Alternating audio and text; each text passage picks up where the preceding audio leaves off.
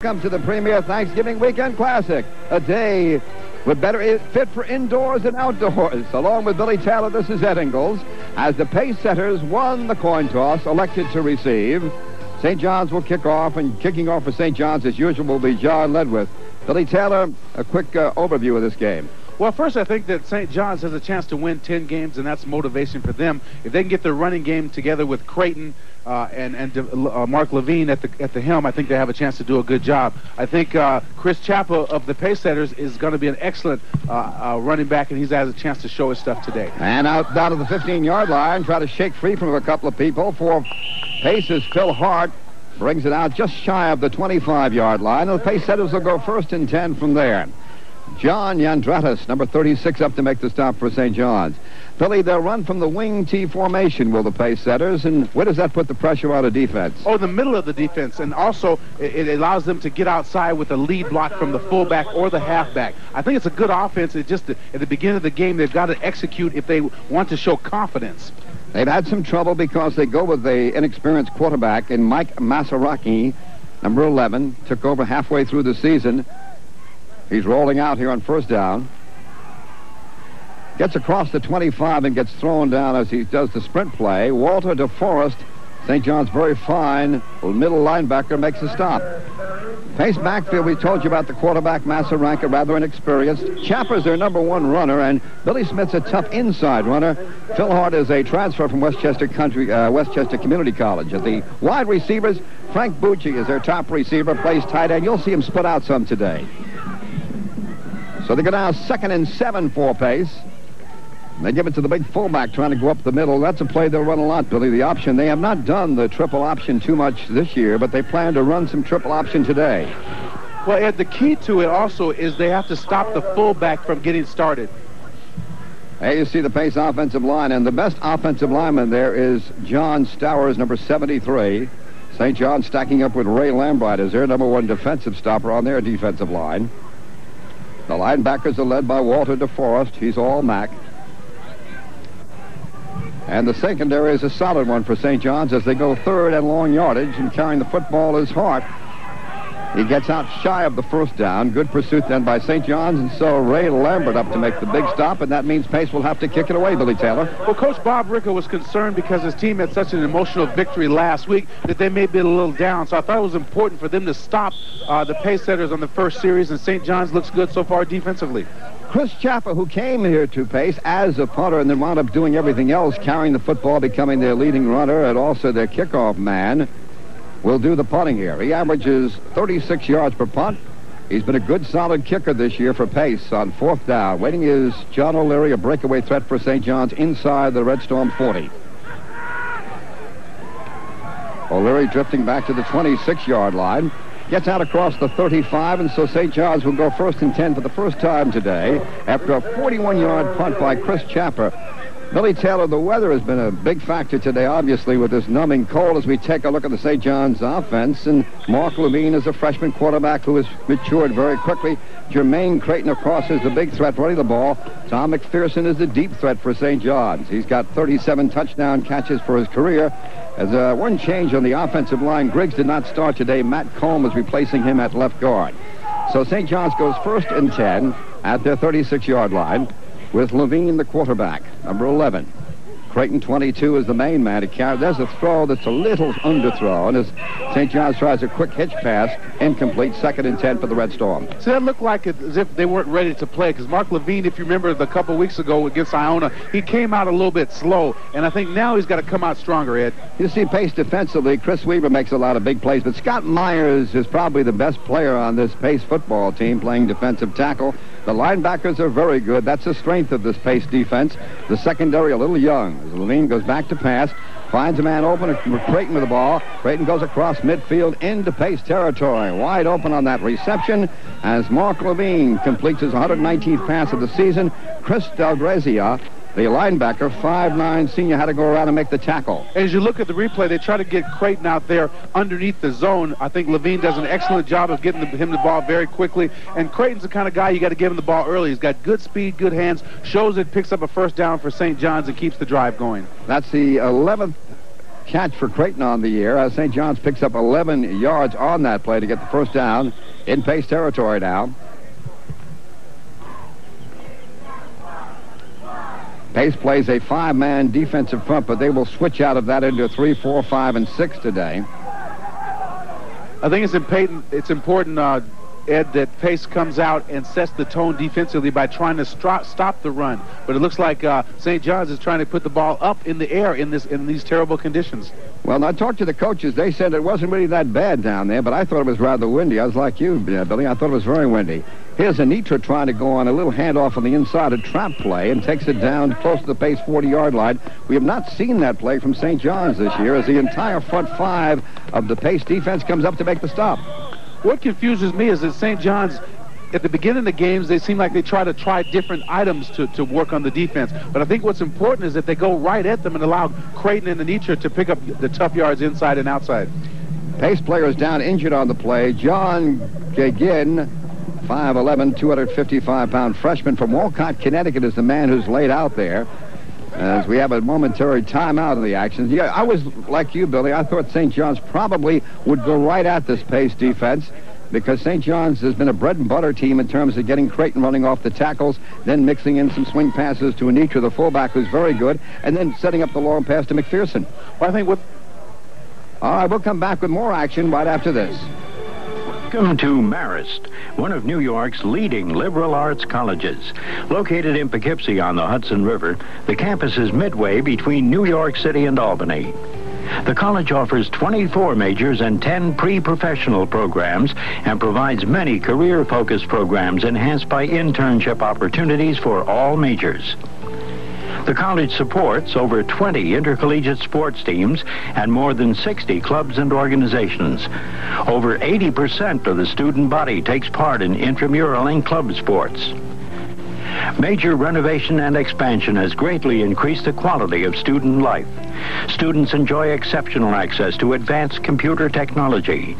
A fiber optic network connects every student room to the library, faculty offices, and every other part of the campus. For more information about Marist, call the college at 914-575-3000. Still the greatest city in the world. What better place for a great university? A university with one of the leading colleges of pharmacy in the country. A top law school and nationally accredited schools of business whose programs are designed to meet the challenge of the new global economy. Plus affordable tuition. Yes, the city is New York, and the university is St. John's.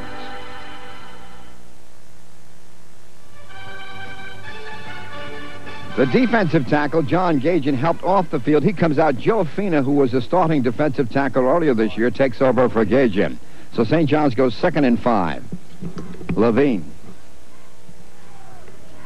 Nice defensive play by the linebacker, Adrian Perone, over to break up the pass intended for John Anitra. Good play then by the defensive Pace, Billy.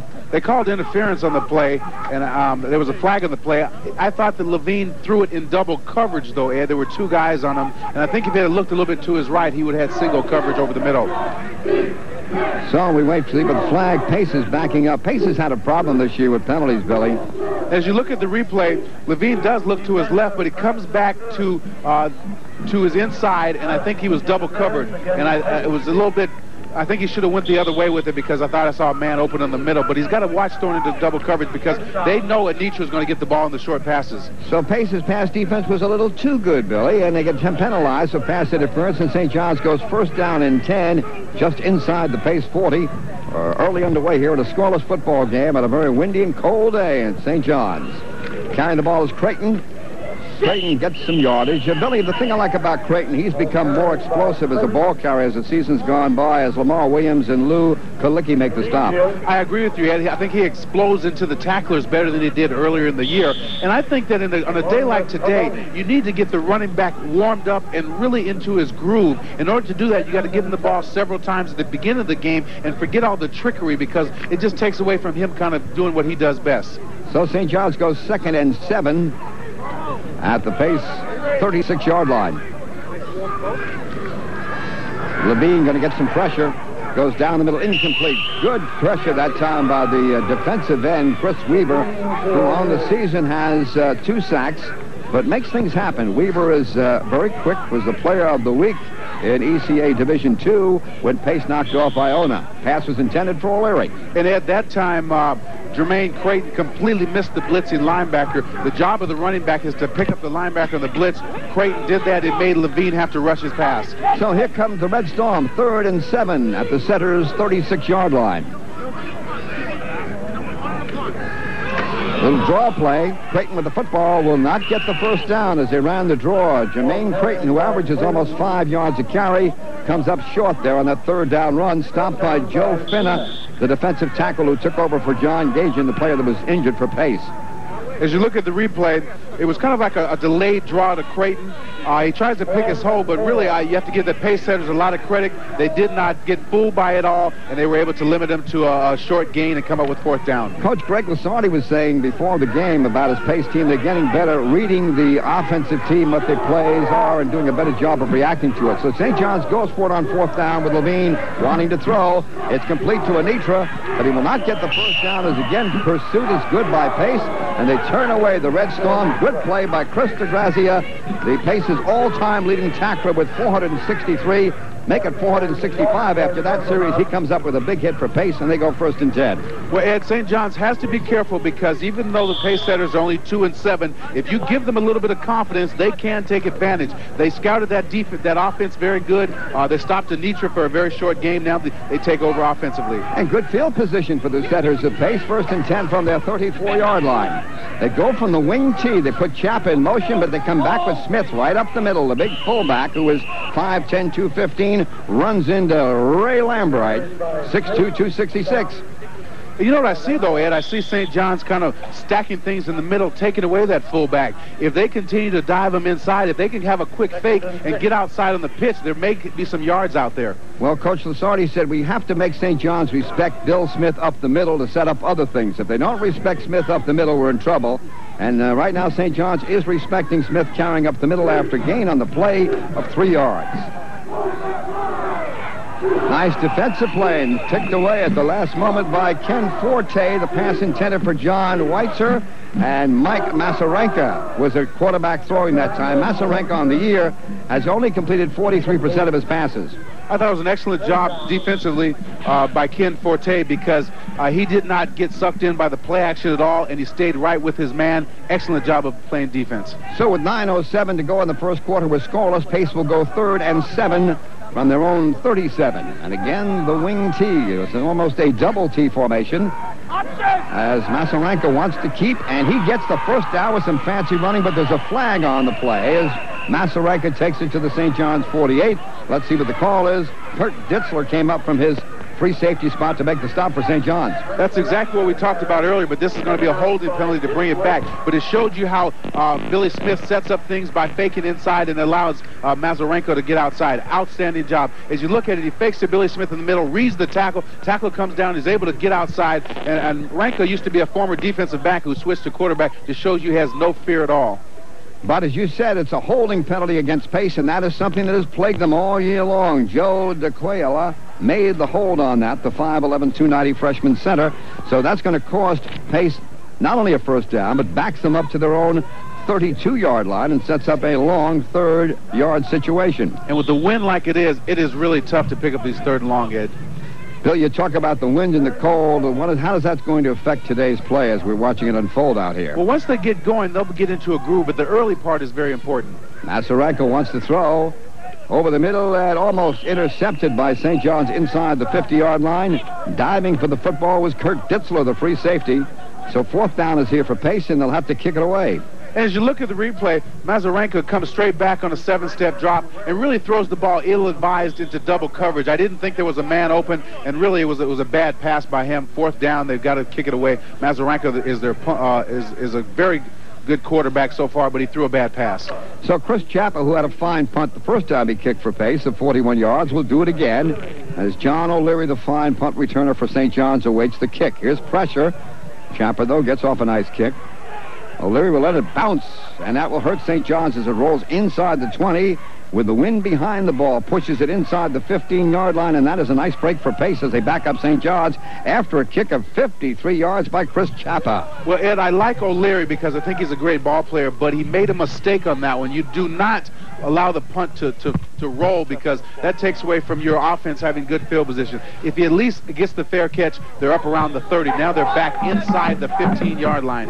Walt DeForest almost came through to block that one for St. John's, as now the Red Storm go 1st and 10 from their 15-yard line. Mark Levine, number 11, is the freshman quarterback for the Red Storm. The up back is John Anitra, the fullback. The deep back is Jermaine Creighton, who has the football. Creighton started the day needing 118 yards to break Anthony Russo's St. John's freshman rushing record. I think if he has that a chance to break the record, they should get him the ball often and early. That time, I thought the pace setters did an outstanding job of stringing it out and pursuing and limiting Creighton to a short gain. Number 32, Joe Melfi, who's starting today for the injured Jeff Tereso, made the tackle. Creighton on the day, though, has only carried the ball 3 times for 8 yards, but after all, it is early. A 1-yard pickup there, 2nd and 9 for St. John's. Levine wants to go deep. Got McPherson running deep. He's got it. The race is underway. There's a terrific block, but also a tremendous tackle. As the block is made by Godis, but Jason Flowers with a shoestring tackle prevents McPherson from going all the way. But St. John's hits the big bomb. As you look at the replay, it's a straight. He fakes to the fullback. He fakes the counter to Creighton. Creighton is supposed to pick up the linebacker. Levine airs it out to McPherson. McPherson has the best hands probably in the entire league. Has a step on his man. Beats him. Outstanding pass and run by both McPherson and Levine. St. John's needs these big plays like that. That was good for 58 yards and gives St. John's a first down at the Pace 26-yard line. So the Red Storm on the move against Pace's 4-man defensive front. This is Creighton. Gets down inside the 20-yard line as he finds a little running room. Nice cutback then by Creighton. He's learning how to make the cutback, too. I think that's another facet, Billy Taylor, that the freshman Jermaine Creighton has learned how to play better football. Reed Sands made the stop. Outstanding play by Creighton. What he does is he reads the nose guard. They're playing that 5-2 defense, and he simply just goes the opposite way of the nose guard. Creighton did a good job. McPherson at the top of the screen. He is a sole wide out to the left. Down at the bottom of the screen, on the right side, is Tom Godis. As St. John's goes 2nd and 4. This is Creighton again on the misdirection play, but that time good read by the defense of the Pace setters, led by Brian Perot and Chris Del Grazia. The 2 linebackers for Pace, the strength of their defense, stuffed that running play. They try to call this a misdirection play as you look at the replay. The right guard pulls, and he's supposed to get in behind him. But the thing about it is because the play takes so long to develop, the Pace setters were able to scoff it off. So St. John's now will go 3rd and 4 from the Pace 20. Levine. Nice catch, but it will come up shy of the first down as David Anderson, the tight end, made the catch and dropped the football. Good hit then by Pace. Pace defenders reacting well to the ball. It was a slow developing play. I thought it was going to start out as a screen, but he hits the receiver that comes on the other side of the field, and I thought really that he didn't really have much room to get the ball in there, and I thought maybe he should have gone somewhere else with the play because that's the kind of stuff that really hurts you when you only get a short gain on it. So John Ledwith will try the field goal. It will be an attempt of 37 yards on a slight angle to the left in a scoreless game. Kick is on the way, and it is good. John Ledwith makes the field goal, and on the year now he is 9 of 17. As St. John's takes a 3-0 lead over Pace with 6:14 to go here in the first quarter of this Thanksgiving weekend classic. Nice drive, Bill, by St. John's. Yes, I thought it was very good because the thing about it is that when they made the big play with McPherson, they need to get points on the board to kind of take away the confidence from the pace setters, and I thought it was an outstanding job by St. John's to get on the board early. All right, we'll come back in just a moment. Here come those hippies again. Test 1, 2, 1, jazz. Is that you, Sunflower? The place hasn't changed in 25 years. Yeah, it's a shame. You know, they should have put in some condos by now. Joe, remember when we did this 25 years ago? Country Joe McDonald. No. Wouldn't it be nice if your youth was as easy to hold on to as an ice-cold Pepsi? You think they'll go skinny dipping again? I hope not. At Premier Car Rental, we specialize in replacing your stolen or damaged car. We offer free delivery of your rental car wherever you need it, home, office, or repair shop, and we'll pick it up too. Our courteous customer service professionals will provide you with friendly, hassle-free service and have you on the road in minutes. Premier Car Rental offers 95 and 94 models, compact to full-size, and minivans too, with rates starting as low as $24.99 a day. Ask about our weekly and weekend special rates. To reserve your car today, call 1-800-340-RENT. And remember, Premier Service is no accident. Still the greatest city in the world. What better place for a great university? A university with one of the leading colleges of pharmacy in the country. A top law school, and nationally accredited schools of business, whose programs are designed to meet the challenge of the new global economy, plus affordable tuition. Yes, the city is New York, and the university is St. John's.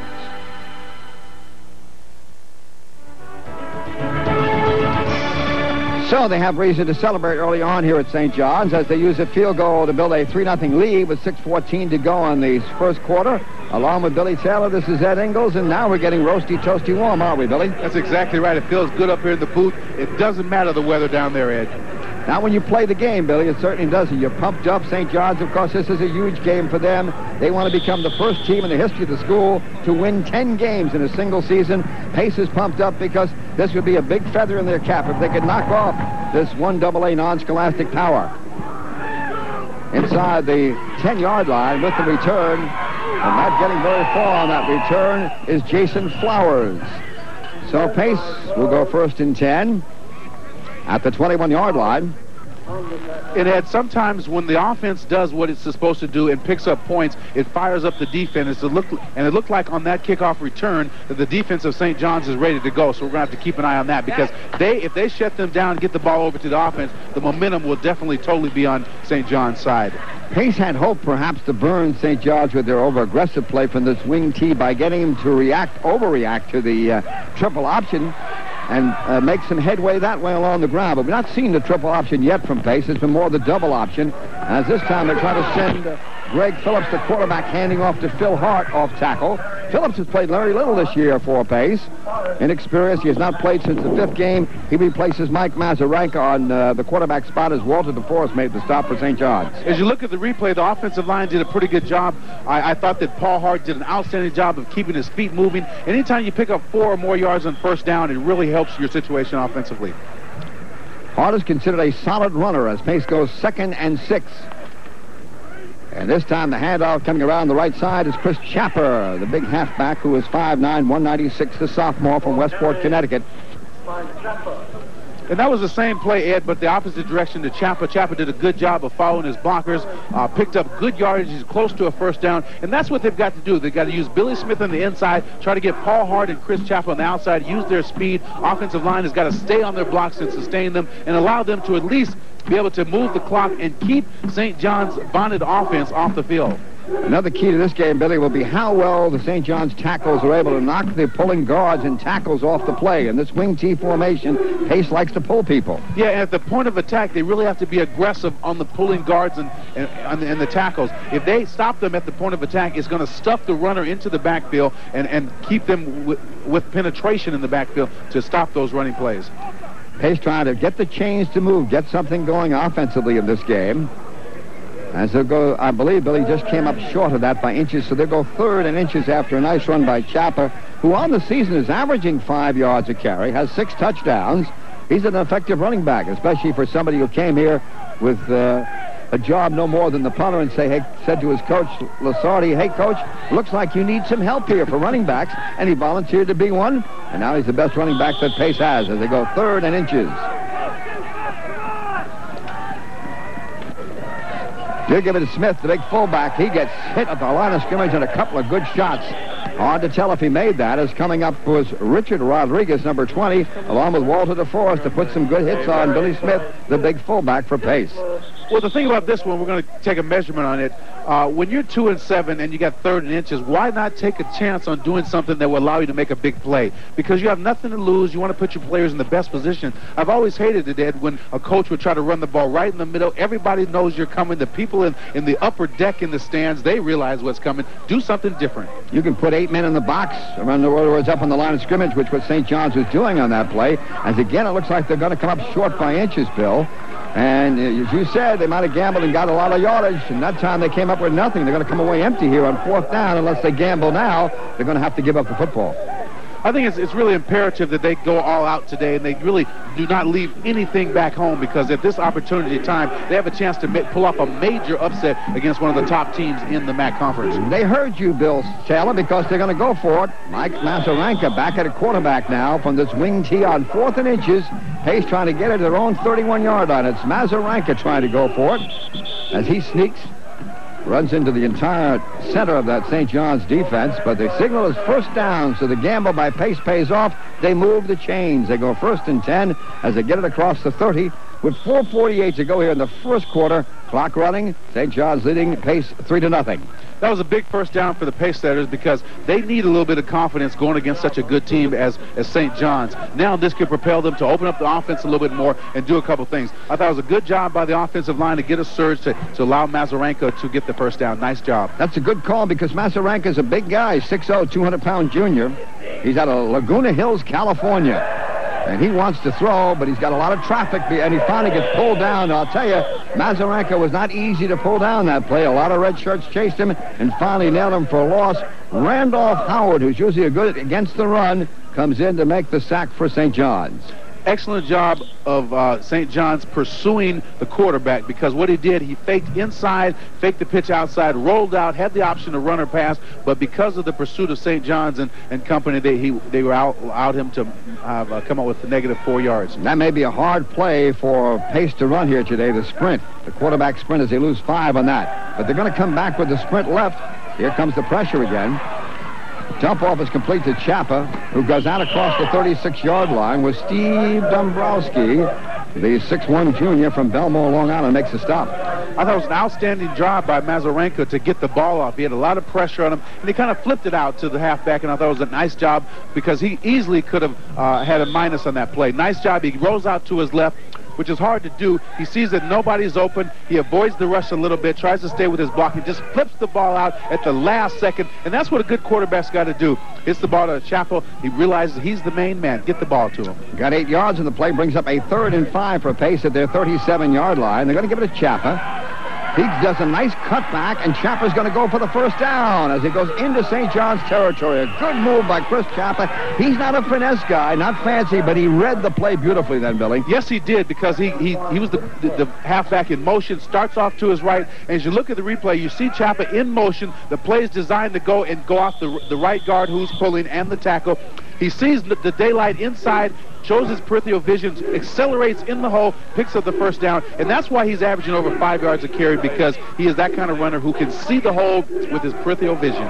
Chapa got 17 on that play before number 42, Kurt Ditzler, made the stop, so Pace goes 1st and 10 from the St. John's 45. Going up the middle, as a nice half fake that time.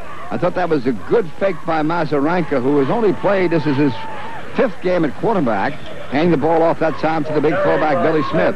Well, the fundamentals of quarterback, he's got to carry out all his fakes after every handoff, because he has to make everything look like it's going to pass, and I thought it was an outstanding job by the offensive line. If they can continue to go right at St. John's, they can do a good job of moving the chains and keeping their good offense off the field. This is an offensive line that struggled early on, but is getting better because they're sustaining their blocks more, they're reading plays better. They're going to try the same play with Smith bullying his way for yardage, and he comes up very, very close to the 1st down, Billy. Randolph Howard and Carl Volpe, the linebackers, had to finally pull him down. And you see the offensive line with Chris Hardella and Mike Basso. They're doing an outstanding job of blocking. He reads the defensive end. The defensive comes up, so he gives the ball to Smith. Smith lowers his head, keeps the legs churning, and comes up with a big play for the pace setters. So Smith, who is 215 out of Lawrence Harbor, New Jersey, has been a tough guy to stop for yardage losses this year. He's only lost 5 yards all year in terms of carrying the ball, being hit for losses. He's a guy that they felt had to do something today to get St. John's to respect the inside game. Smith is accomplishing that now as again Pace moves the chains for a first down at the St. John's 35. So the Setters with their first drive of the day, Billy Taylor. I think this is very, very important for them to come out and get confidence, especially after St. John's went down the field and scored on a field goal. They started deep in their own territory, and this has got to get them confidence because they're doing a lot of different things. They're running to the right side, the left side, up the middle. Now St. John's doesn't know what to defend. This drive started at the 20-yard line. The other thing for Pace, too, is they're controlling the football and keeping St. John's high-powered offense off the field. This is Chapper following his blockers, and he goes down close to the 30-yard line. As you see again, the power sweep. Ken Forte, the right cornerback, had to come up and make the stop. Well, Chapa shows you exactly how to read your lineman. He got in right behind him. He put his left hand on his back. As you look at the replay, he kind of slows down a little bit to allow Chris Hardella to get outside and run, puts his hand right on his back, cuts inside, lowers his head, and accelerates and gets good yardage. That's exactly how you read your blocks and run off your lineman. So Pace has picked up 53 yards rushing the ball as we're down to 44 seconds to go here in the first quarter. This is Mazaranka, who likes the rollout. Doesn't get much on that. Spins for a couple of yards as he had some receivers down deep. Randolph Howard, the freshman from Bayshore, made the stop. The reason that play was successful is because they were running inside with Billy Smith and allowing Chris Chapa to do some damage. When that happens, he fakes the ball, rolls out to the right, and is able to get clear passage because of the running game doing so well inside. We're down to 15 seconds to go here in the first quarter on a third down situation. At 3rd and 3 for Pace. Inside the St. John's 30. Pace Setters have moved the ball here on this drive. They run from the wing T. And most of the time we have seen a double T formation, which is what you're seeing right now. And that will be the first quarter is history. St. John's ahead of Pace 3-0, but the Setters are on the move.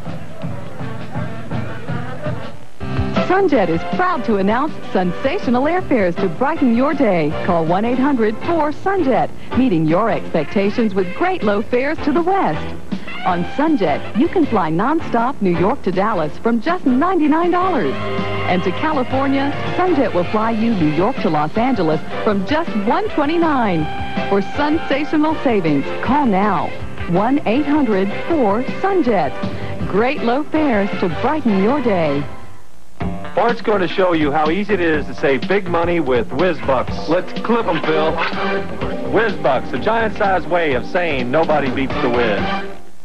Dial a mattress, fast and convenient. I told him I needed a firm mattress. I needed it by tomorrow and reasonably priced. And next day, boom, I had it. Get low warehouse prices on Sealy Posturepedic, Serta Perfect Sleeper, and Simmons Beauty Rest. 1-800-Mattress. Fast, easy, and a commitment to customer satisfaction nationwide 24 hours a day. 1-800-MATTRES. I'd recommend them to anybody. What makes Santa 65 different from other healthcare plans, it's the people. They really put their heart into what they do. And the benefits are better than Medicare at no extra cost. I'm very impressed with Santa 65 and my doctors. They take care of me, the paperwork, and the bills. I like that. They'll even send a car to take you and bring you home. Now that's what I call healthcare from the heart. Medical care is delivered by a network of participating private practice physicians and other contracting providers. Back here at Red Storm Field, St. John's and Pace on this premier Thanksgiving weekend classic. Pace moving the ball from that wing tee. They now get 3rd down and 3 from the St. John's 28.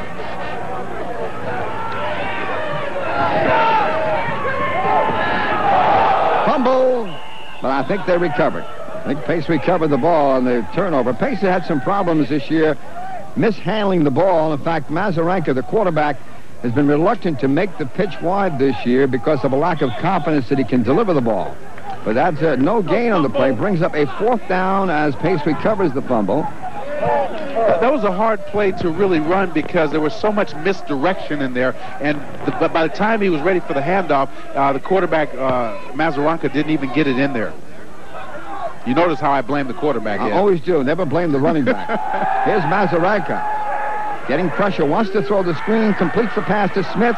Smith trying to get yardage for the 1st down. I believe he comes up short, though, Billy. Nice play by Walter DeForest, the very fine middle linebacker for St. John's out of Bonita Springs. Frank Bucci made a good block, though, for Pace to try to spring Smith free. Yes, Billy. As you look at the replay, I thought Mazarenka did an outstanding job of showing patience to set it up. Nice catch by Smith. He did an outstanding job of going inside his blockers and came close to the first down. Nice job. Good play, though, by Walter DeForest, the middle linebacker, to deny Pace of an important first down. St. John's takes over on downs at the 25. Pace is able to move the ball, though, 55 yards on that drive, even though they come up empty. This is McPherson to the bottom of the screen. He's a deep threat man for St. John's. Levine, number 11, is the quarterback. Anitra, the fullback, and the deep back is Creighton. And here is Creighton trying to pick a hole. Gets only a couple yards. As good reaction then by the Pace defense, led by Reed Sands, the free safety, who is number 3 on the tackle list for this Pace team. He's considered their best defensive back. And when you look at the replay, I thought they did an outstanding job of letting Anitra, the fullback, go right at him. And Creighton, even though he only picked up 3 yards, showed good acceleration in the hole and showed toughness. I think that's what they have to do to beat this Pace Setter team, is to go right at them. So St. John's goes 2nd and 7, just shy of the 25. Levine. Creighton with the catch. Blocked by Anitra. Creighton pulled down from behind as he gets the first down up around the 37-yard line. Good block then by Rigo Griggs, who did not start because of an ankle injury, but is in there now at offensive left guard for St. John's. Scott Myers, the 6'0", 220 sophomore from Yorktown Heights, made the stop. And the thing about that is a simple flare pass to the halfback. Creighton goes out to the right side, stops, and runs inside the block by Anitra. As you look at the replay, Anitra, he kind of gives him the traffic signal to kind of block for him and did a good job. The 8-yard pickup gives St. John's a first down as they again call on Creighton, but a good defensive pursuit that time by Pace as Chris Del Grazia, the very fine linebacker, Pace's all-time leading tackler out of Pleasantville, New York, makes the stop. I thought it was a nice job of running right at them. I think their play calling has picked up a little bit better, because right now they're doing what they should do, executing well, going right at them, not dilly-dallying, and really doing what they do best, which is run Creighton and get the ball to Anitra. That's a gain of 5 on the play, sets up a 2nd and 5 situation for St. John's. Levine gets Anitra out in the flat. First down, St. John's. Across midfield into Pace territory, and that's a play that the Red Storm likes to throw. That ball to Anitra, who makes his catch number 41 on the season. Brian Perone is the man pushed him out of bounds. And that is the bread and butter for St. John's. Anitra has done an outstanding job all year. I think Levine does a good job of just rolling out, pulls out the right guard to give him a little bit of help. Gets the ball to Anitra. Anitra turns up immediately, picks up positive yardage and a first down. A good drive by St. John's thus far. 14-yard pickup on the play as St. John's goes 1st and 10 with Creighton carrying the football. But again, the Pace defense reacting pretty well to the inside stuff as the linebacker Perone is joined by Lamar Williams. Williams is slightly large. Bill, he's 6'1", 294, and only a freshman. As they like to say, he's a growing boy. They think he's got the big body to clog the middle. They think he could be a good player in time, but perhaps he'll need a little more speed. And the only way you do that when you weigh 294 is to weigh a little less than 294, right? So a gain of about a yard on the play sets up a 2nd 9 for St. John's. Levine wants to throw, and misfires as he tries to hit Aaron Hatwood. His speedy wide receiver throws it behind him, brings up a 3rd down play for St. John's. That play was, I think it was a miscue between the quarterback and the receiver, because the receiver turned inside and the ball was thrown outside. Sometimes when you have a freshman quarterback, he does that. But Levine is not a freshman anymore. This is the 10th game of the season, and he has really showed a lot of poise throughout the entire season. Yeah, he has, but he really has developed since early in the season in terms of his reads, in terms of being patient. This time he's going to let Creighton carry the football. Nice defensive play back there as number 11 leading the charge for Pace to make the stop. Good play by Mike Mazarenka, who was the quarterback. But remember, he started the season as a safety and the best defensive back for Pace. So they brought him out, trot him out on the defense, and he goes both ways and makes a good play there, Billy, as his first man to get to Creighton. Finishing him off that time was Jamie Balaliciano. Makes the tackle. That brings up a 4th down situation for St. John's, as Pace did a good job defensively there, Bill. Yes, they did. Outstanding job. But Anitra missed the key block, and Creighton thought that Denitra was going to get the block, and instead his guy was able to make the tackle. This is Demekus getting off a wobbly punt after a bad snap. Demekus came in averaging almost 34 yards a kick. That will not help him any. As the clock is stopped with 10:52 to go here in the first half, St. John's leads Pace 3-0 after a punt of 29 yards. When the Metro Atlantic Athletic Conference basketball season revs into high gear this winter, all eyes will be on the prize in Albany as the Marine Midland MAC Championship Tournament returns to Knickerbocker Arena March 3rd through the 6th. Make your plans and purchase your tickets now for 4 exciting days of March Madness as the MAC men and women fight for the conference crown and a trip to the NCAA tournament. For tournament information, call 518-487-2000. The Marine Midland MAC basketball tournament returns to Albany, New York, March 3rd through the 6th. Here come those hippies again. Test 1, 2, 1, check. Is that you, Sunflower? Hey, the place hasn't changed in 25 years. Yeah, it's a shame. You know, they should have put in some condos by now. Joe, remember when we did this 25 years ago? Country Joe McDonald. No. Wouldn't it be nice if your youth was as easy to hold on to as an ice-cold Pepsi? You think they'll go skinny dipping again? I hope not.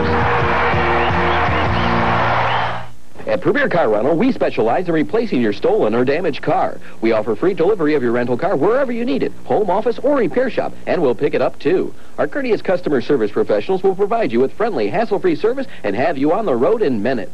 Premier Car Rental offers 95 and 94 models, compact to full-size, and minivans too, with rates starting as low as $24.99 a day.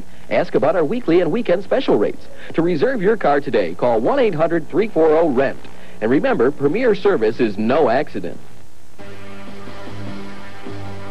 Still the greatest city in the world. What better place for a great university? A university with one of the leading colleges of pharmacy in the country. A top law school and nationally accredited schools of business whose programs are designed to meet the challenge of the new global economy, plus affordable tuition. Yes, the city is New York and the university is St. John's. Stand by. First down and 10 for Pace as they give the ball to Billy Smith on a twisting move up the middle. Smith comes up very close to the first down as again we see Pace able to move the ball on the ground now against St. John's. Carl Volpe, the 5'9" senior from the Bronx, made the stop. And that's the key to the pace setter's success. If they can get the ball, get the offensive line moving and allow them to get some holes for Billy Smith, Paul Hart, and Chris Chapa, they have a chance for an upset because St. John's is not as up as we've seen them in the past because I don't think they have a lot of respect for the pace setters. The pace setters have to earn it, Ed. Well, St. John's, of course, had a big emotional victory knocking off Wagner in the ECAC Bowl on Saturday. That was the biggest win in many a year for St. John's. Now they got to come back after 3 days practice and get ready for Pace.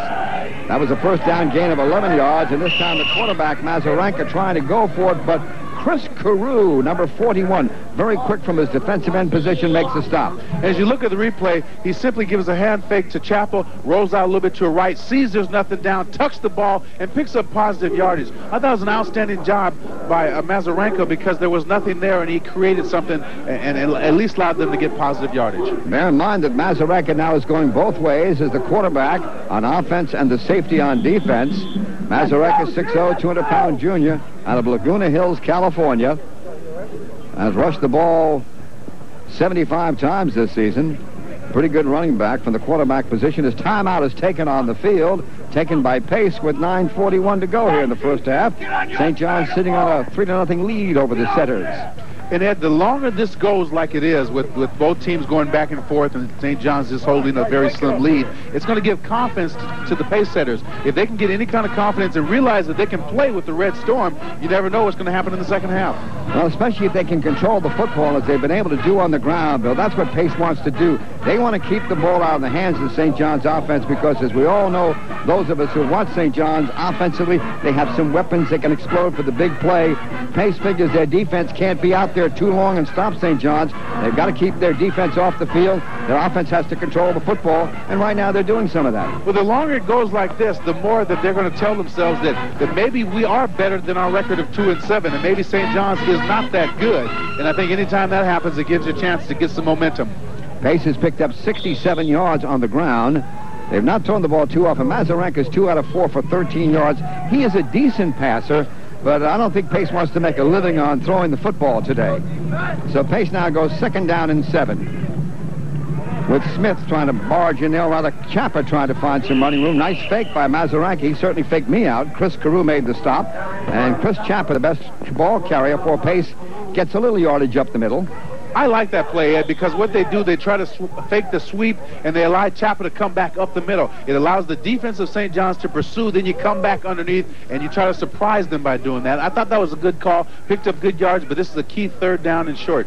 Chapper now 4 carries for 29 yards. We talked about the fact that Pace wants to run some misdirection, get St. John's to over-pursue, and they've been somewhat successful with that today on a 3rd and 5 situation from their 35. Mazzaracchi off a good fake, throws intercepted by St. John's at the 45-yard line. Is Volpe with the football, and St. John's turns away Pace and gets themselves good field position. But there is a flag on the play, Bill. I thought the play action was perfect, but he threw the ball a little bit short. He did have a receiver a little bit behind Volpe, and I thought that the ball was a little bit short. Otherwise, it would have been a 1st down. As you look at the replay, he had time to throw, gave an inside fake to the fullback, Billy Smith, rolls to his left, takes his time, throws the ball a little bit short. A nice job of getting up in the air by Volpe to make the interception. They certainly do a lot of faking Pace, don't they, from that wing tee? I like that offense because it's very creative. The quarterback has got to make the proper read because he's got to read the defensive end on certain plays up the middle and then enable him to pitch it out if he needs to. St. John's will retain possession of it, but the penalties against St. John's obviously coming after the interception by Volpe, who has his first interception of the season. Penalty puts the ball back at St. John's territory at the 49-yard line, and it's a clip against the Red Storm. The defense of St. John's is the key all day. They've halted pace setters every time they begin to make a move. So the defense of St. John's is the reason why they're 9-1. So St. John's goes 1st and 10 at the midfield with 8:51 to go in the first half and leading Pace 3-0 with Levine the quarterback.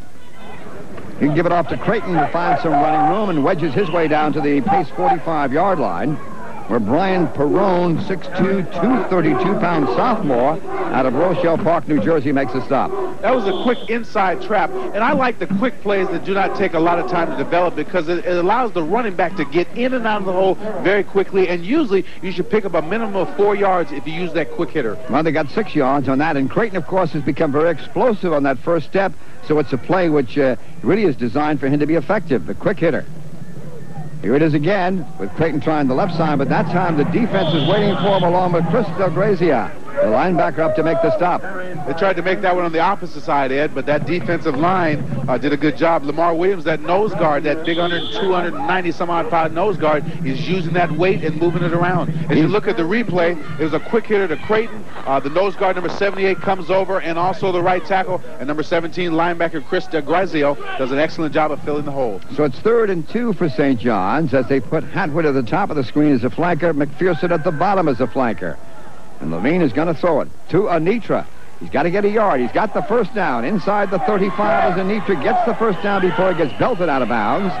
But a nice pickup. Chris Weaver, the defensive end, 6'0", 205 senior, who really loves to hit people, along with Jamie Balaliciano, make the stop. The offensive line, Rico Griggs, John Irving, Michael Carter, Steve Kaplan, all of them did an outstanding job. Look at the time that Levine has. He has time to survey the hill. Anitra comes out from the other side across, does an outstanding job of making a move on him, cuts inside, picks up valuable yardage, first down St. John's. A 13-yard pickup gives the Red Storm a first down at the Pace 31-yard line.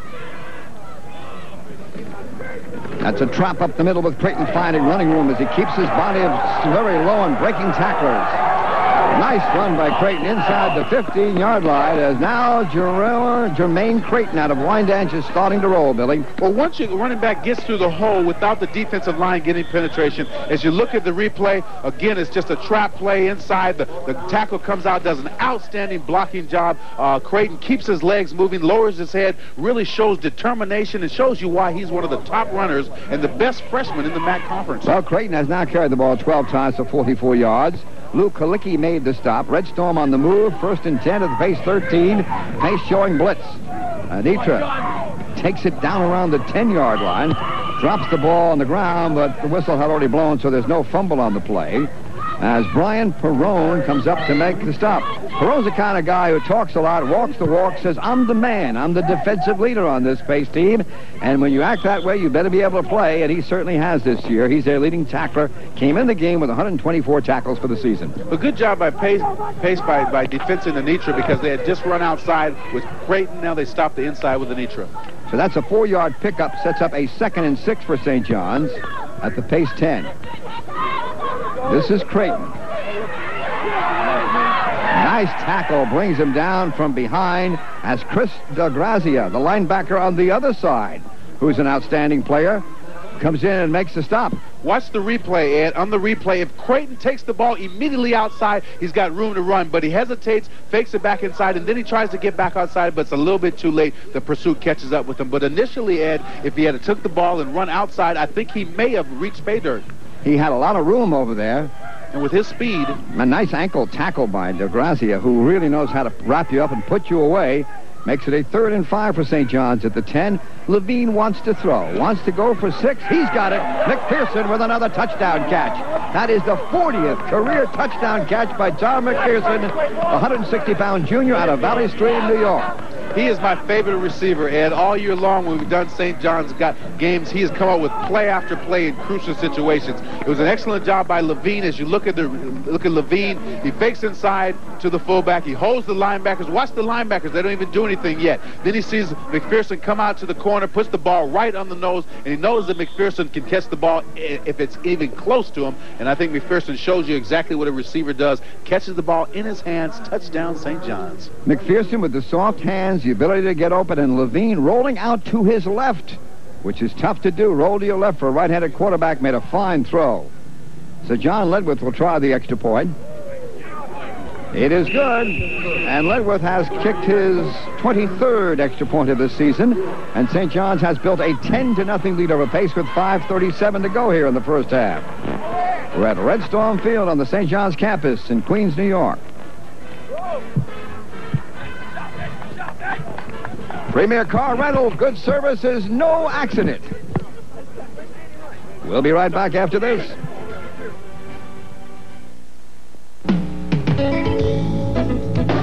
From its beginnings as the first Catholic college in America, Georgetown has been open to students of every religious persuasion.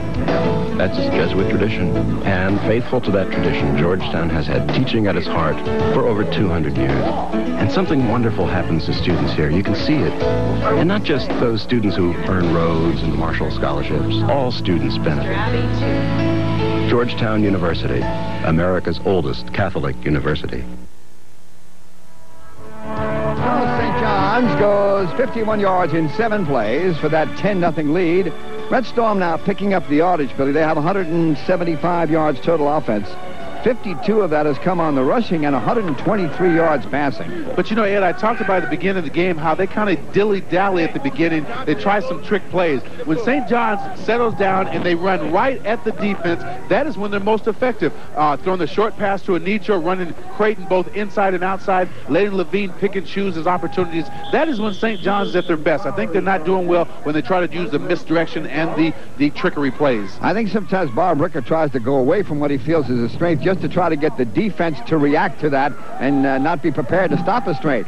As the kick is taken by Flowers, breaks out of the pack. A nice run by Flowers comes up short of the 40-yard line, and so Pace has good field position, but I think this is a big series for Pace, down 10-0 with that wing T formation. They can't afford, with the offense they run, to get down too far, Billy. That's exactly right, and this is giving St. John's all the momentum. I thought that was an outstanding job of running the kickoff return. For any young person that's watching, you need to get up in that wedge as quickly as possible. Do not dilly-dally, and really turn it on the first opportunity you see daylight. Good field position at the 39 for the Pace setters. Nice return by Jason Flowers as Jason Contos made the stop. Pace goes 1st and 10 from their 39-yard line.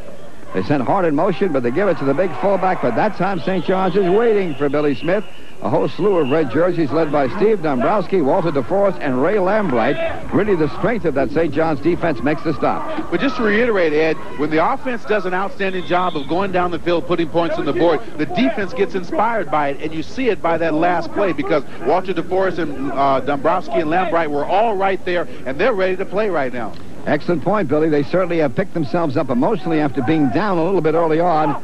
Pace will go second down and 9 yards to go now from the 40. They try to come back with Chap on a slant. That's a play that worked earlier. Gets a couple of yards, but Steve Dominguez from his strong safety position, who is very good at stopping the run, comes up and makes a stop.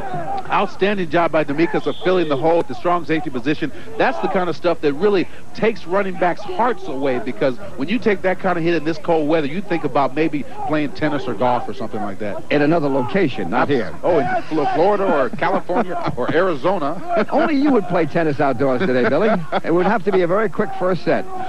Third and long yardage for the setters as they try to come back on that little inside handoff, but there's not much there. They go with Paul Hart, number 6, the 5'10", 180-pound sophomore from Mahopac. He runs into Carl Volpe. Fourth down is here. Means Pace will have to kick it away from their 45. And this is a very good defensive series by St. John's, the Red Storm's defense. They were all over them. They didn't allow anything to happen, no penetration. And that's what you have to do defensively. Now you turn the ball back over to your offense, and you know right now you have the momentum, and you must capitalize, Ed. All right, Chris Chapa has to punt into the wind. He punted very well in the first quarter. He'll kick it away to John O'Leary, who has a 71-yard punt return for a touchdown against Iona this year. You see the difference. That's not much of a kick. And Pace will not get any bounce on that one. St. John's will go first and 10 from their own 31 with 3:32 to go here in the halftime after a 24-yard punt by Chris Chapa. So St. John's up 10-0 over Pace. Heck, let me get that towel so I go back in. All right, Billy, you're St. John's, and you really have established your offense at this point, haven't you? The things you want to do, you're now able to do. And you do not go away from that. You do the same thing you did last series until they stop it.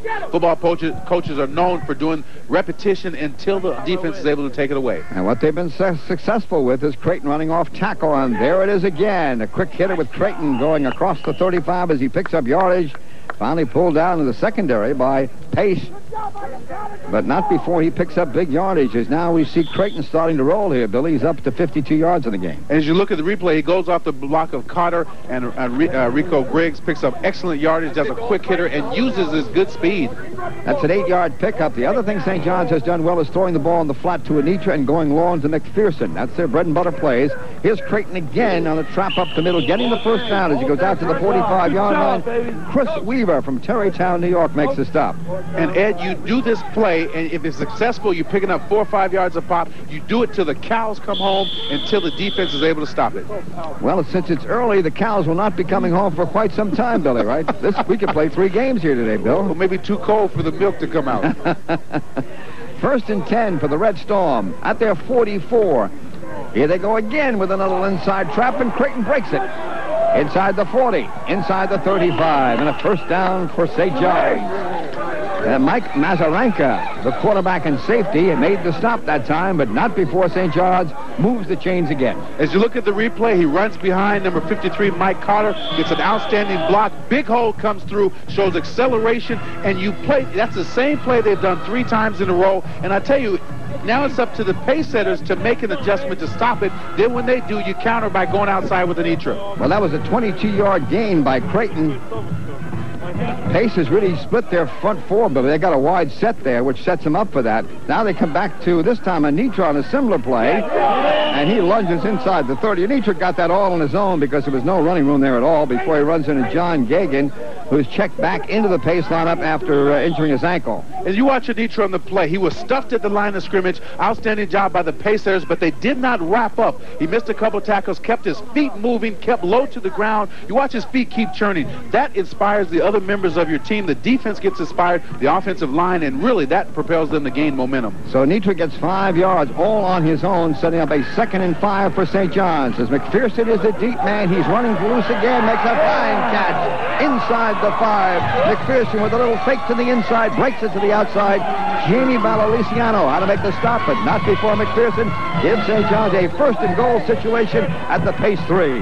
Outstanding job by both Levine and McPherson. As you look at the replay, McPherson has a 7-step drop. McPherson goes into the post, holds the safety, back outside to the corner, delivered right on the money by Levine, and shows you, I tell you, they're moving very well. They've got all the momentum now. Everything is clicking for St. John's. A 26-yard pickup on that pass play. This is Creighton. He's got pay dirt, and St. John's has a 16-0 lead over Pace. I think he listened to us on the last one, Ed, because the outside has always been there for Creighton. Anytime they had the ball, they hand it off to him on the sweep. He's able to get outside that time. He didn't even hesitate. Touchdown. St. John's has really picked up the pace right here, and they've got everything going for them on this Thanksgiving Day. Nice quick drive for the Red Storm. 56 yards in 5 plays as Creighton goes in. As you look at the replay, on the handoff, there was nobody there. He barely got touched till he got to the end zone. That's how a running back likes it, to not even get touched by a defensive man. Benham have to wash your jersey when the game's over, huh, Billy? Ledworth will try the extra point with 1:07 to go here in the first half. Put it in the good column, and St. John's has a 17-0 lead over Pace with 1:07 to go in the first half. And St. John's has taken control of this game in the second quarter. The Red Storm seeking a 10th win on this season, which would be the most in the school's history of football. Well, Ed, they are off to an outstanding start. The defense is playing well. The offense has picked it up. Everybody's on all cylinders right now. And when a team is playing well like St. John's has done this season, they're 9-1. They've got all the incentives in the world to up their record to 10 wins. This is really the culmination of a great season for the Red Storm.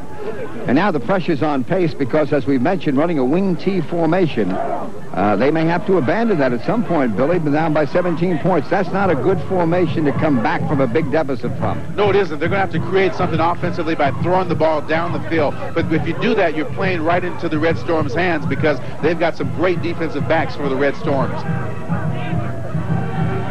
You'll see Flowers to the near side on the kick return and Mentakidis to the far sideline as Ledworth will kick off here on a day that's people remember as the first day of winter of this season. Cold and windy. But so far, St. John's is not feeling the cold. I would say that Pace, though, is feeling some chills at this point. When you're losing, you seem to feel all the adversity, but that much more, don't you, Bill? Absolutely, and I've been in that situation many, many times. Not you, Billy. You know about winning. Let's see, you played with the Giants when they were down. You played with the Jets when they were down. Played a little bit with the Raiders when they were what? When they were up. They were up. That was my only time. Okay, so you went out on a winning note, Billy. we never add up the wins and losses of your 8-year career in the NFL. I wonder what that would be. I think I'd be on the negative side because it was too cold too many times and too hot some of the times. Here's Ledworth with the kick. Taken by Flowers, coming up a fine return earlier, gets smashed down. No, that time he gets across the 20 and down he goes. So Aaron Hatwood was the man who made the stop. His Pace will go 1st and 10 from their 21-yard line, and there's only 61 seconds to go here in the first half. And Ed, this has been a quick first half, but you see that St. John's is playing at the highest level we've seen them all season. Everything is working for them. Their special teams, offense, defense. That's why they're winning 17-0. Well, I'll tell you, the coaching job Bob Rick had done this year is outstanding. He's had a marvelous record here, 17 years at St. John's. But this may be as good a coaching job as he's done with a team that was not expected to be anywhere near this good. The handoff goes to the big fullback, the battering ram, Smith, as Walter DeForest wraps him up, and it looks like Pace will just try to run out the clock here in the first half, Bill. Well, see, I don't agree with that because, you know, they're 2-7 on the year. They have nothing to lose in this situation. They should at least try to go up top and take a chance. You cannot get a touchdown running the ball deep in your own territory against a very good Red Storm defense. So 47 seconds to go now as a timeout is taken on the field. Timeout by St. John's. Yeah, that's a quick first half, and I think because both teams are running the ball very effectively, and when you run that the offense that the Pace University runs, it's conducive to getting the clock moving. Well, it's a windy day, as we've mentioned, and so far only 17 passes thrown here in the first half. 12 by Mark Levine for St. John's, who must think it's a balmy, warm day in Florida because he is 8 of 12 for 150 yards throwing the ball. But for Pace, you can see this is a problem, but they have to throw the ball. Mazarak is 2 of 5 for only 13 yards and 1 interception. I'm anxious to see what the Pace University coach, Greg Lasardi, does at halftime to make an adjustment because, you know, they haven't really tried to open up the offense. The defense has really gotten beaten both up front on the offensive line, and their receivers are beating Pace pretty well. I asked Lasardi before we did the interview in the pregame show, what would you do if you get way behind this game? Because the wing tee is not suited for throwing the ball. He said, we're not wedded to it. We do something else. We would make an adjustment and come back with a different formation if we had to. We'll have to keep a note on that. I got to let Smith run the draw play. Not much there as he comes up shy of the 30-yard line with the clock running. Stephen Demikas who's made 44 tackles coming into this game, a very physical ball player, comes up, makes a stop from his strong safety position, as St. John's again stops the clock with 35 seconds to go by calling a timeout. And Ed, St. John's wants more. They're playing at a very high level. They don't want this half to end because everything is going right for them. On the other side, when you run the ball in these situations, all you're doing for the running backs is creating a better statistical situation, because they're going to let you have 4 or 5 yards at a pop as long as you don't get anything deep. Well, St. John's doesn't want the season to end, let alone this ball game, the way they're playing. They'd like to roll right through December. Ed, they have played extremely well basically all season, but this is the best that we have seen them, and I think you save your best for last, and it's a shame that Marist and St. John's didn't play toward the end of the season. Yeah, that would be a very special game, I think, those two teams in the MAC who tied for the regular season title. But Marist beat St. John's earlier in the season, so Marist was declared the MAC champion. I don't know if Marist could do that now, though, Ed. Here comes the spread formation we've been waiting to see in this third down situation with 35 seconds to go, as they put triple flanker right. And they send Chap in motion. They're going to Chap carry the football here. And he breaks a couple of tacklers. He's got 2 men to beat, doesn't beat them as he gets out to midfield before Ken Forte and Richard Rodriguez lug down Chapa. But the clock is down to 25 seconds. Now Pace wants to go hurry up. From the 49, they spike the ball. Mazarenka slams it to the ground to stop the clock. So now it's Pace that wants to stop the clock. A minute ago, it was St. John's wanted to stop the clock. Well, like I reiterated earlier, Ed, anytime that you get in a situation like this, you're down by more than 2 touchdowns and you're running the ball, the defense is going to let up a little bit because they're going to allow you to have the inside stuff, but the defensive backs are taught to keep everything in front of them. So that's why I think that it's not really a good situation for Pace, because all they're doing is padding their stats. Gave him on the last run by Chap at 21 yards. Sets up a 2nd and 10 situation with only 20 seconds to go in the first half. And now do you air it out if you're Mazarenka? I think you have to. As the man opened and dropped inside the 40, had a receiver open, dropped the football. The pass was intended for Frank Bucci, the tight end out of Thornwood, New York. He dropped the ball. Ken Forte was the man covering Bucci. Ed, it hit him in a bad spot, his hands. Sound like you're talking about me, Billy. Or maybe my mouth would be a bad spot. 3rd and 10 for Pace with 16 seconds to go here in the first half. And I would suspect that Mazarenka will try to go upstairs again. He's going to get hit from behind in a hurry, gets rid of the ball, but good defensive pressure by St. John's, and what could be the last play of the half unless they call a timeout. They do, with 6 seconds to go.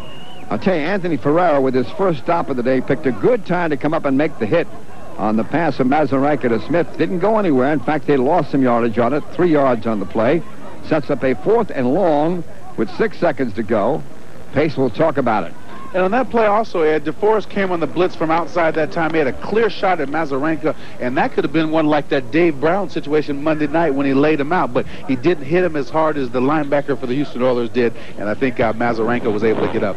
You don't see many kids at this level sticking a helmet into somebody's chin like the NFL. There's a big difference at this level. They don't go out to try to maim somebody, get him out of the ball game. Well, maybe in the NFL they do. Well, maybe his wife didn't need a new pair of diapers or something. I don't know. Not his wife, his kids. Excuse me. I didn't want to. So it brings up a 4th down situation for Pace, trailing 17-0, Billy Taylor.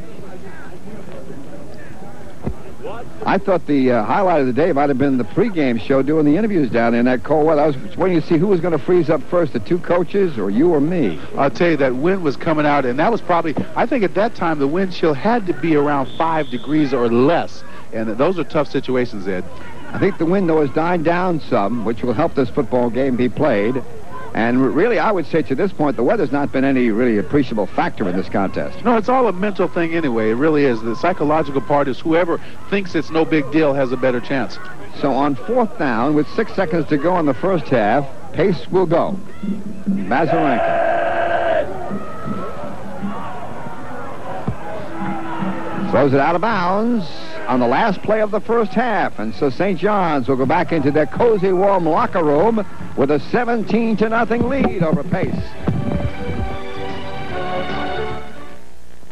Next time on Star Trek The Next Generation. So what's the cause of my headache? I haven't the slightest idea. An old enemy is playing tricks with the captain's mind. In a deadly game of revenge. You murdered my only son. Now he's forced to relive a terrifying battle. Look for a silver sphere. Destroy it! On Star Trek The Next Generation. Tonight at 10:30 on TV 55. Now when you open a fleet checking account, about the only question you'll be asked is, aisle or window?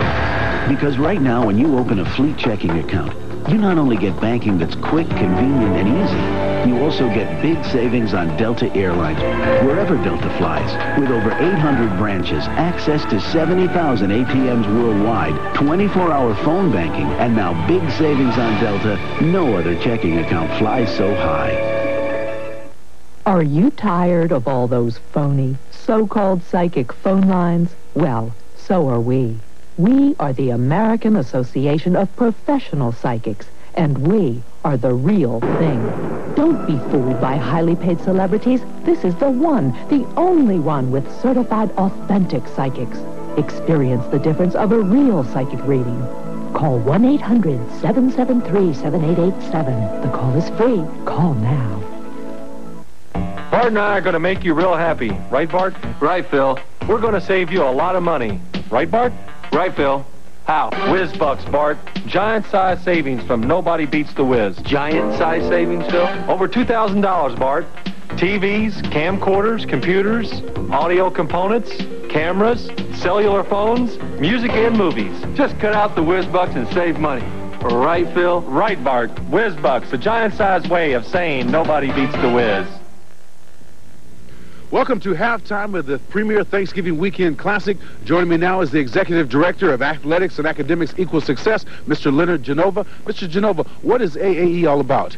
Athletics and Academics Equal Success, Billy, is a New York nonprofit.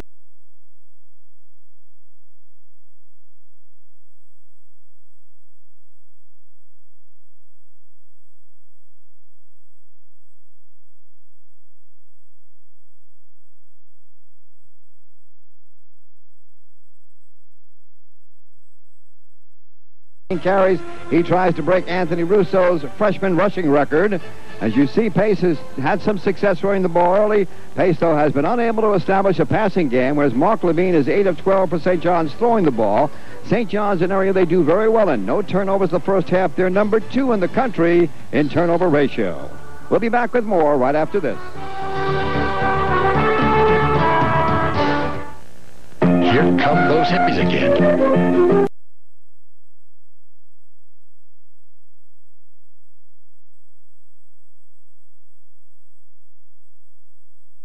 And Jack, St. John's has an opportunity to win 10 games for the first time in history. Yes, it will be history if we win today.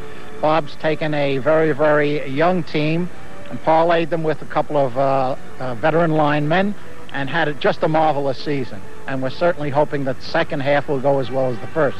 You got a lot of young guys on St. John's that should be good next year. Yes, our quarterback, Mark Levine, is a freshman. And Creighton, the running back, the leading running back, is also a freshman.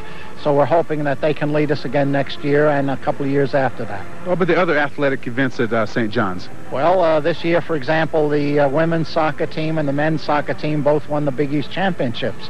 We're very proud of them. Starting tomorrow, we're with the Joe Lapchick Memorial Tournament. Our basketball team gets started. They're highly rated. Felipe Lopez, Zendon Hamilton, and Tariq Turner are 3 highly rated freshmen. They're joining some good veterans, and we're hoping for a very successful season for Coach Brian Mahoney. A lot to look forward to at St. John's. It certainly is, and we hope all the fans will come out and help us. And thank you, Jack. Thank you. Let's go back upstairs for the second half kickoff. Well, most banks are fine for advice on checking or savings. When you want a second mortgage, insist on the mortgage bankers. Champion. Because we're mortgage bankers, we can offer rates and services most banks can't. Using mortgage bankers is definitely the smarter way to go for home equity loans. We have programs people never even hear about at savings banks. Call 1-800-CHAMPION and you'll have the easiest, most professional experience you've ever had borrowing money. Could you expect this kind of treatment from a savings bank? When your bank says no, Champion says yes. If you've been hurt by anything, a car accident, a fall, a doctor, a hospital, you may be entitled to a large cash award. To find out, call 1-800-LAWYERS right now. The call is free, the advice is free, and we stay open 24 hours, 7 days a week. We're open New Year's Eve at midnight. So call 1-800-LAWYERS. We're there right now to answer all your questions absolutely free. 25% off. Cheap John's is taking 25% off almost every item in every store. This Friday, Saturday, and Sunday only. And that's 25% off Cheap John's already super low everyday bargain prices. 25% off holiday decorations and gift items, housewares, toys, school and party supplies, health and beauty aids, and more. Shop Cheap John's first this weekend because 25% off at Cheap John's is like 70% off anywhere else. 25% off everything Friday, Saturday, and Sunday only at Long Island's bargain store, Cheap John's. Read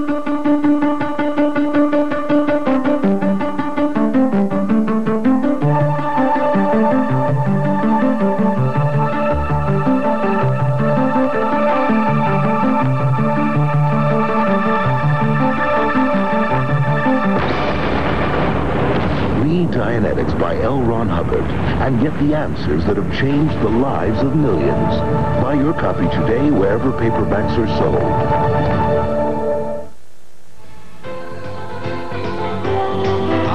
Welcome back here to the second half of the Premier Thanksgiving Weekend Classic. Premier Car Rental. Good service is no accident. All right, the second half kickoff. John Ledwith will kick it off for St. John's. Backing up and taking it inside the 10-yard line on a reverse handoff. Faking the reverse is Matakitis as he comes up along the sidelines out across the 20. Dropped, trying to fake the ball to Flowers. Brought down by Brian Collins. So Pace trailing 17-0. Goes first and 10 from their own 25-yard line. Now for Pace, the problem is to generate some offense to get back in this game. And from the wing T formation, it's more suited for a running game than a passing game. So we'll see what adjustments Greg Lasarti, the coach of Pace, has made here at halftime. He said that he would make some adjustments if need be and get away from the wing T and go with a passing game here in the second half. Well, he's going to have to because he's down 17-0, and St. John's is playing at a very high level, Ed. On the first play, though, he goes back to running Billy Smith, the big fullback, who averages almost 5 yards a carry off the right side. I think he wants to establish the running game, if he can, a little bit before he goes upstairs. Lasarti, Lambright made the stop. Bill, after gain of 5 yards. Nice to back you here, Billy. Get you up where you belong back in the booth. Absolutely. It's freezing down there. After talking to the St. John's A.D., Jack Kaiser, at halftime. So it's 2nd down and 5 for Pace.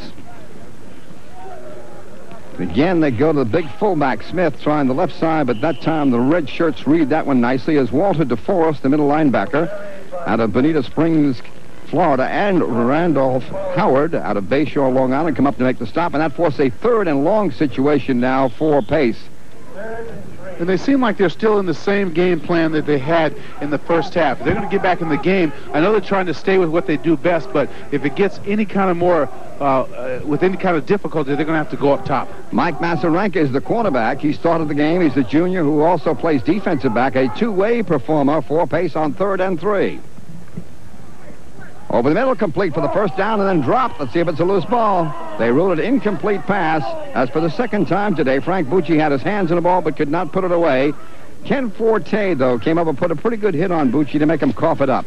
I think that Bucci didn't have his mental attitude together because that ball was right in his hands just like the other one. And sometimes when you're not ready to play in this type of climate, you really lose your concentration, and I think that's what's happened. Sometimes that happens to pass receivers, Bill. Brings up a 4th down for the Setters now with 13:38 to go in the 3rd quarter.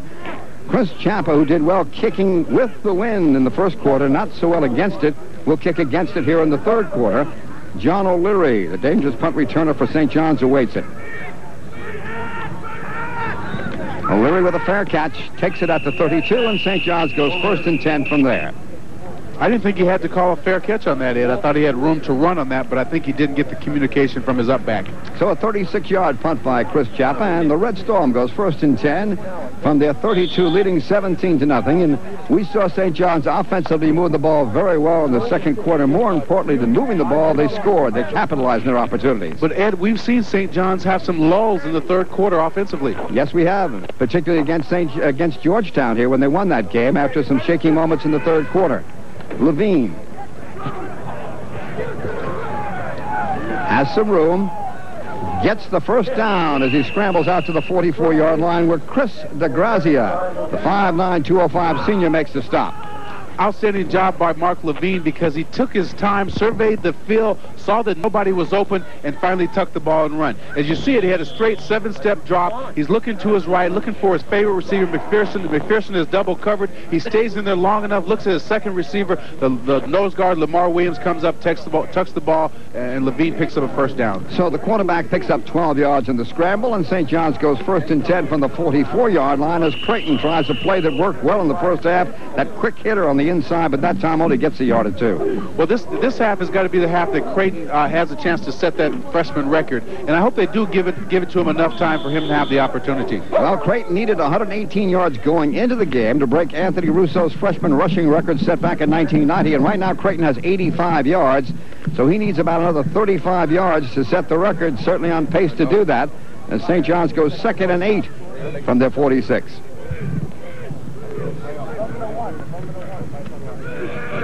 Go, Hatch. Levine has time.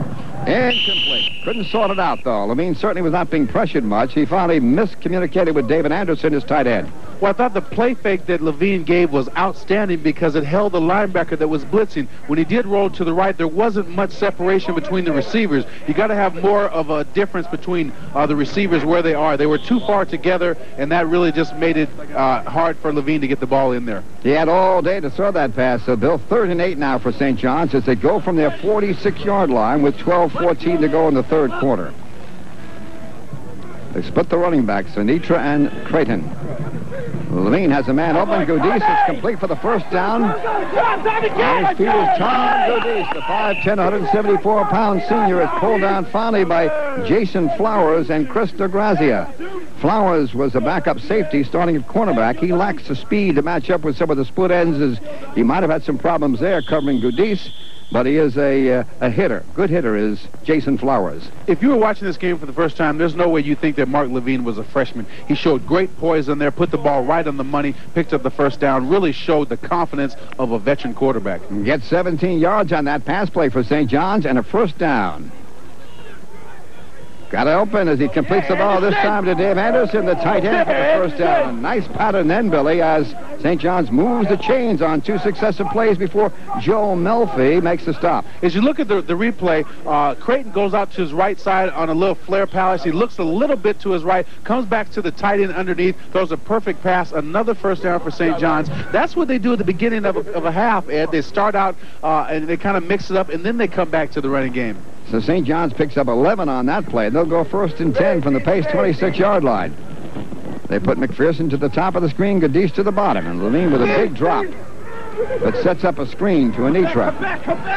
Flag is thrown as Anitra goes down to the 21-yard line. Pushing on that St. John's, apparently on a block. Rather obvious there was a penalty against St. John's for pushing on a block. Mike Cotter may have been the man who committed the infraction for St. John's, the 5'10", 197-pound guard. That was a very, very slow developing screen. I thought there should have been more separation from Anitra from his offensive line. As you look at the offensive line, Levine drops back about almost 12 yards, and that's a little bit too far because what you need to do is drop back and then gradually go back a little further. He throws the ball to Anitra. There's not much separation between Anitra and his offensive line, so he doesn't allow them to work as much as they could. Should have got more yardage, but the penalty brings it back anyway. On the replay, you can see that Mike Cotter was the man who made the block from the backside and picks up the penalty, so that erases the play. St. John's gets taxed back to the Pace 31-yard line. And they'll go now 1st down and 15 from there, Bill. Ed, Anitra's got to sit back a little bit more, take his time, show some patience on the screen in order for it to work. St. John's has been able to gobble up the needed real estate, though, in one chunk here lately, a 15 or 20-yard pass play. Here's Anitra. He'll catch it on the left side. He won't get it all back, but he gets inside the pace 25-yard line where Chris Del Grazia and Jamie Balaliciato make the stop. There's another penalty on the play, Ed. Yep. Flag drop in the St. John's backfield, too. As you look at the replay, I like Anitra catching the ball. Because they have so many weapons on St. John's, they're not able to key on Anitra, who is a great pass receiver out of the backfield, picks up and gets back closer to the original line of scrimmage, but they're going to bring it back because of a penalty. Yeah, referee comes over to say a couple of words to Bob Bricker, the St. John's coach. The Red Storm players backing up, so the penalty will go against St. John's.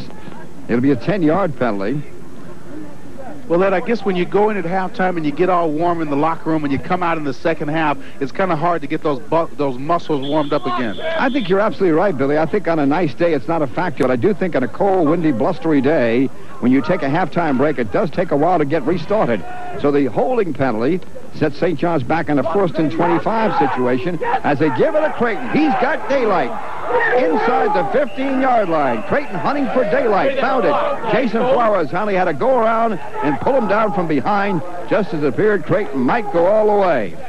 I'll tell you, as you look at the replay, the offensive line does an outstanding job. Both guards are pulling. Michael Carter, John Irving, the center, Rico Griggs. Creighton sets up the block, puts a move on the quarterback of Pace, and shows his acceleration and speed, and he's got to be well over 100 yards, Ed. He's got the record. He's got 119 yards in this game, needing 118 yards to break Anthony Russo's record, as Creighton on that play picked up 22 yards. So he is the all-time freshman ground gainer for St. John's, unless, of course, he loses some yardage between now and the end of the game, as Anitra carries, and Lamar Williams, the nearly 300-pound nose guard, makes the stop. But St. John's on the move, leading 17-0 over Pace with 9:40 to go in the third quarter, and the clock running as St. John's has it down to the Pace 5-yard line. As we talked about earlier, they're running inside and outside, and when they go right at the Pace setters, that is when they're most effective. 2nd and goal for St. John's. They put McPherson out to the left at the top of the screen. They split the running backs, Anitra and Creighton. This is Levine. Levine very close to stop inside the 5-yard line. You hear a sigh by the crowd. They thought he might have gotten in there as a flag is thrown again in the St. John's backfield. And that may come back. St. John's has already taken 2 penalties on this drive, Bill, yet been able to overcome them. Yes, and that's a sign of a good ball team, because usually it's hard enough trying to beat another team normally, but when you have to beat them, when you got to pick up 3rd and long, 2nd and long, it really takes a lot out of you. But they show you that they've got one heck of an offensive system by being able to pick up the first down each time. Well, that's a coach's no-no, a holding penalty on a running play, but as we've talked about in the past, Billy, we've seen a lot more of that the last couple of years than we used to see years ago, holding on a rushing play. And the reason for that, Ed, I feel is because the offensive linemen are allowed to use their hands, and that sometimes is a weird situation because you don't know where the hands can extend to. So it is 2nd down for St. John's now. They're back at the Pace 19-yard line, and Levine would like to go upstairs for this one. But he is hit and dropped. Good pressure that time by the Pace defense. Good job. It gets rid of the ball finally, and out of the flat it is complete to Tom Godis.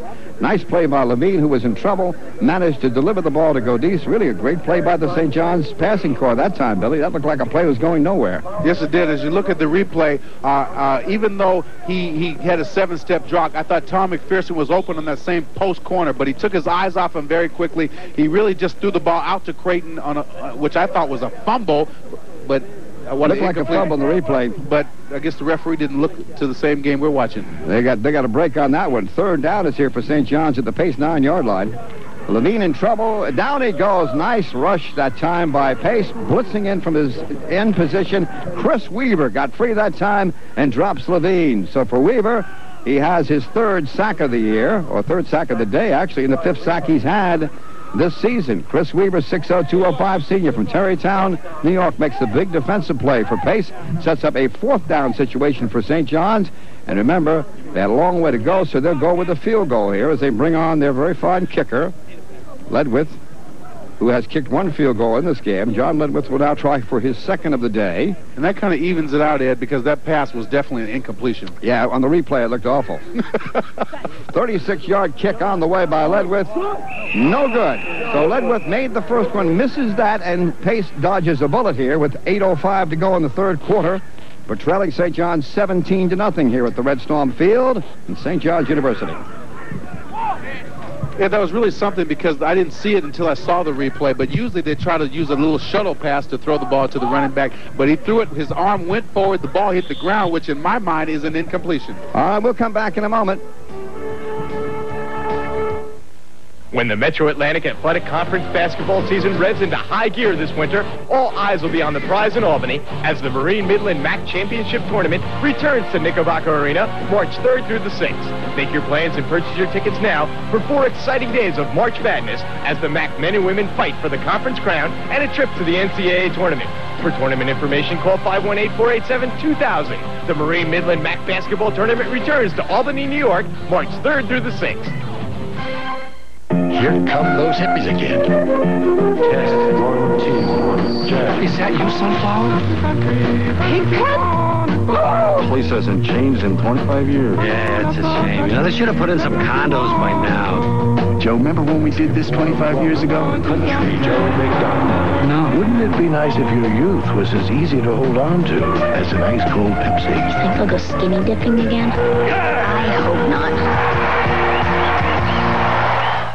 At Premier Car Rental, we specialize in replacing your stolen or damaged car. We offer free delivery of your rental car wherever you need it, home office or repair shop, and we'll pick it up too. Our courteous customer service professionals will provide you with friendly, hassle-free service and have you on the road in minutes. Premier Car Rental offers 95 and 94 models, compact to full-size, and minivans too, with rates starting as low as $24.99 a day. Ask about our weekly and weekend special rates. To reserve your car today, call 1-800-340-RENT.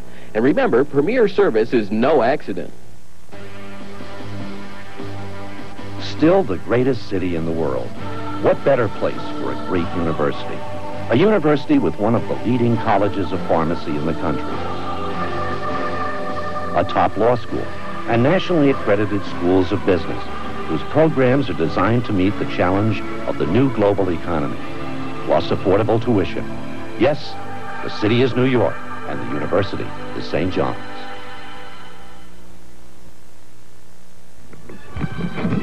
First and 10 for Pace on the 20-yard line.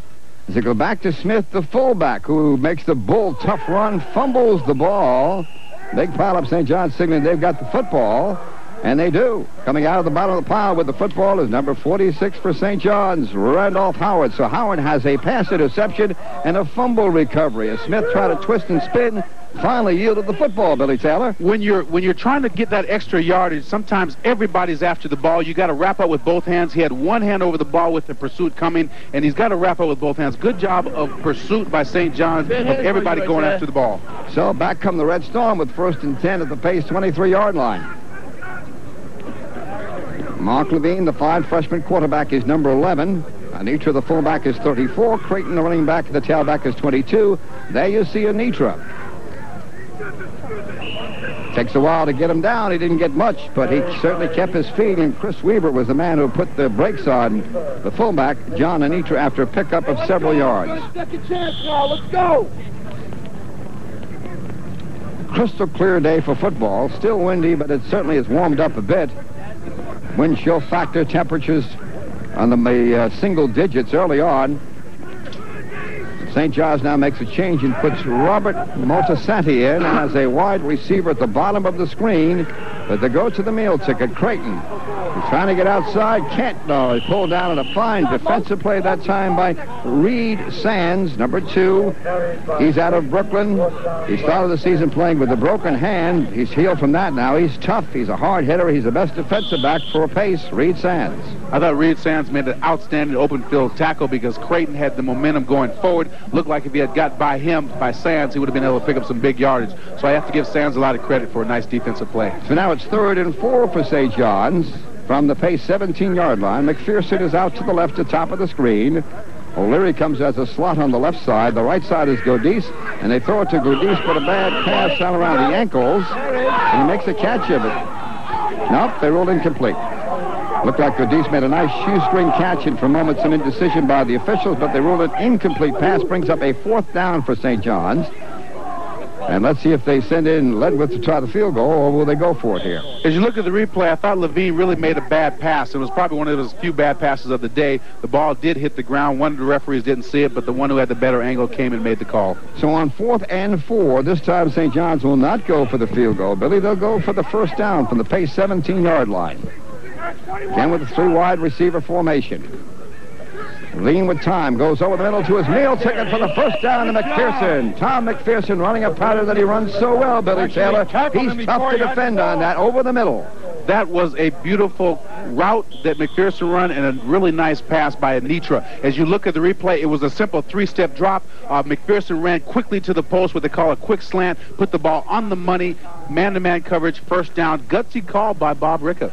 So now Mark Levine has passed for 185 yards on the day. That was a 13 completion to McPherson as they go 1st and goal to go. And they give the ball to the meal ticket. Here's Creighton, but he can't get around the corner. Good defensive play that time by Jamie Balaliciano. The 5'8", 165-pound freshman helped out Brian Perrone. You know, it's easy to see up here what you're supposed to do. I felt if you look at Creighton, when he gets the ball, I think he should cut immediately off Anitra's block. If he cuts up, he gets his shoulders north and south and has a possibility of getting in the end zone. Instead, he was east and west, and his momentum was not going the right way. Now, you can't run over anybody going east and west very often. So St. John's goes 2nd and goal to go from the Pace 4-yard line. Anitra is the up back. Creighton is the deep back. They'll try Creighton again. He does not get to the promised land. He stopped at the 2-yard line as he tried to pick his way through there, but good defensive play by Pace. They reacted well to the play. And that was kind of funny because on that one, he listened to us. He made the cut, went north and south, but the outside was open on that play. And as you look at the replay coming up, he had the outside there, but he chose to cut up inside to get his shoulders north and south. If he went outside with Anitra, the fullback, he probably has a chance to use his speed to get inside the end zone. The linebacker is Perrone, and DeGracio made the stop that time, so now it is a 3rd and goal to go for St. John's at the Pace 3-yard line. Levine wants to throw for it. Pass incomplete. Tried to hit John Anitra, his fullback, but it now brings up a 4th down situation for St. John's with 4:48 to go in the 3rd quarter, but the Red Storm leading 17-0 over Pace. As you look at the replay, I thought Anitra should have had it. Just knowing Anitra through the games that we played all season, he's got the kind of hands where he can make the play. The ball was a little low, but I thought that he should have received the ball and caught it. The defensive back did make a good play, and that dwarfed the play. Yeah, I thought maybe the defensive back stopped him on that one. Here's Ledwith with an angle to the right. It is not a long kick. It's only about 20 yards. And that one is good. So John Ledwith has his 2nd field goal of the day. He's attempted 3, and St. John's has padded the lead over Pace 20-0 here with 4:42 to go in the 3rd quarter. And Ed, it's time now for Coach Greg Lasardi to abandon the wing tee and stop running Billy Smith in the middle and start throwing the ball to the receivers. But Frank Bucci, the number 88, has got to start catching the ball. We'll be back in a moment. In a war that tore a nation apart, he was a scoundrel captain, the reckless, ruthless Rhett Butler. You should be kissed and off. Burning with desire. And by someone who knows how. Driven by destruction. A devastating fight to the finish. Clark Gable is Rhett Butler in the classic legend of love and war. Gone with the Wind. Don't miss the conclusion tonight at 11:30 on TV 55. Sunjet proudly announces sensational airfares to brighten your day. Call 1-800-4SUNJET, meeting your expectations with great low fares to Florida. On Sunjet, you can fly New York to Orlando from just $79. Sunjet also flies New York to Tampa St. Pete from just $79. And Sunjet's nonstop service to Fort Lauderdale starts at only $79. For sensational savings, call now 1-800-4SUNJET. Great low fares to brighten your day. Back here at Red Storm Field, John Ledwith is kicking it off into the sun, waiting for it his pace inside the 15-yard line. Trying to get back up and breaking for some running room. A nice return out on the kickoff. Jason Flowers was back there to take the kick along with Brett Hartman. It was Hartman returning it. That's the first time we have seen Hartman today. A 5'8", 160 freshman from Wayne, New Jersey. Gives Pace a 1st and 10 situation. Here's a reminder, be sure to stay tuned to WLIG TV 55 this evening as Matthew Broderick and Alan Ruck team up in the Ferris Bueller's Day Off on TV 55's primetime movie at 8 o'clock. So Pace goes 1st and 10 from their 36-yard line. Here's a play they've been running all day, and they give it to Hart. No running room as they continue to go in the running game, Bill. Paul Hart found no room and loses a yard in the play. Well, maybe what they're doing, they realize the clock is moving and the turkey is in the oven at home and they want to get there quickly. Well, I'm sure a lot of fans are happy to hear that, as cold as it is to move this game along. Anthony Ferrara, who's 6'3", 234-pound junior defensive end for St. John's, made the stop there. So it's 2nd and 11 for the Setters. As they try to get their offense going, they really only had one decent offensive foray today where they had a chance to score in this game.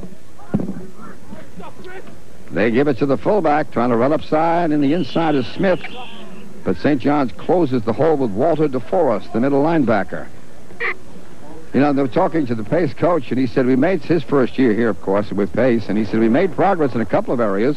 One is in the number of personal fouls we've taken. Last year, in a game against Wagner, Pace took so many personal fouls that Wagner kicked off from the Pace 35-yard line. I've never seen that, Bill. I've never heard of that, Ed. That's one I might be able to kick in the end zone. 3rd down and 10 for Pace now from their 35. They have to pass, Ed. I would think so, but let's see. Mazarenka is not passing. Instead, he gives a little delay to Chapper, who's had some success, but he comes up short of the 1st down. Chris Chapper, number 5, the 5'9", 196-pound sophomore, runs into John Yandretis. As you look at the replay, this does not fool anybody. It's a straight handoff to Chapel. It's a delay a little bit. And really, he had too far to go to get the 1st down. It allows the defense to catch up with them. The pursuit of St. John's is just too quick for the Pace Setters at this point. What this says to me, Billy Taylor, is the fact that Coach Greg Lasardi doesn't have too much confidence in his passing game. Exactly. To trust it in a situation where it's an obvious passing down. And they're going for it on 4th down. 4th and 2. And now the unexpected. As Mazarenka looks like wants to roll out and run, but now he throws and he has a man wide open. It is complete to Hartman. He's inside the 15. And finally, Mazarenka takes out his pitching arm, makes a beautiful rollout completion to Bret Hart, the freshman. Stephen Dominguez had to make the stop. Why couldn't they do this before, Ed? It was an outstanding job by Mazarenka. As you look at the replay, he fakes inside to Chapa, and then he rolls to his right. I thought he was going to tuck it and run since he had a 4th and about 3. He puts the ball on the money in a crucial situation when it was 4th down, when they had to turn the ball over. Nice job by Mazarenka, and I thought it was an outstanding job of really calling a key play in that situation. Well, perhaps the reason why they waited to then, it was unexpected, certainly, after going on the ground so much, you were looking for a running play.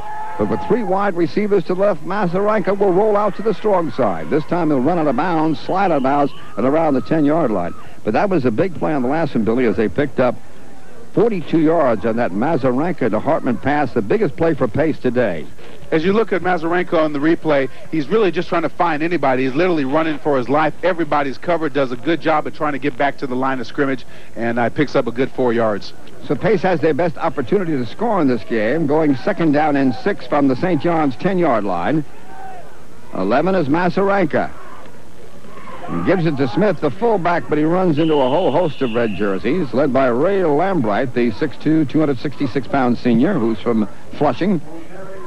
And Ed, the wing tee is supposed to be a reading play for the quarterback where he reads the defensive end. I didn't feel that Mazarenka read the defensive end that time, because if he did, he would have pulled the ball from the fullback and pitched it out to the halfback because the outside was open on the play. The one thing they haven't done today is the option pitch, the 3rd option, pitch to the trailer back, because they don't have a lot of confidence. Mazarenka does it. He doesn't feel comfortable making the pitch in that play, but that's something we thought we'd see today, and we have not, as Chapra tries to get inside the 5 and goes in for the touchdown. Chris Chappa, following his blocking beautifully that time, went in to score from 10 yards out. And so Pace is on the scoreboard. It's 20 for St. John's, 6 for Pace, with 1:16 to go in the 3rd quarter. And you know, Ed, one thing I have noticed about Chappa, and if you look at the replay, he does an outstanding job of following his blockers. He's as good as anybody as getting in the hip pocket of his 2 guards that are pulling. Chris Hardella gets right on his hip, then explodes off of the block, gets into the end zone, and acts as if he's been there before.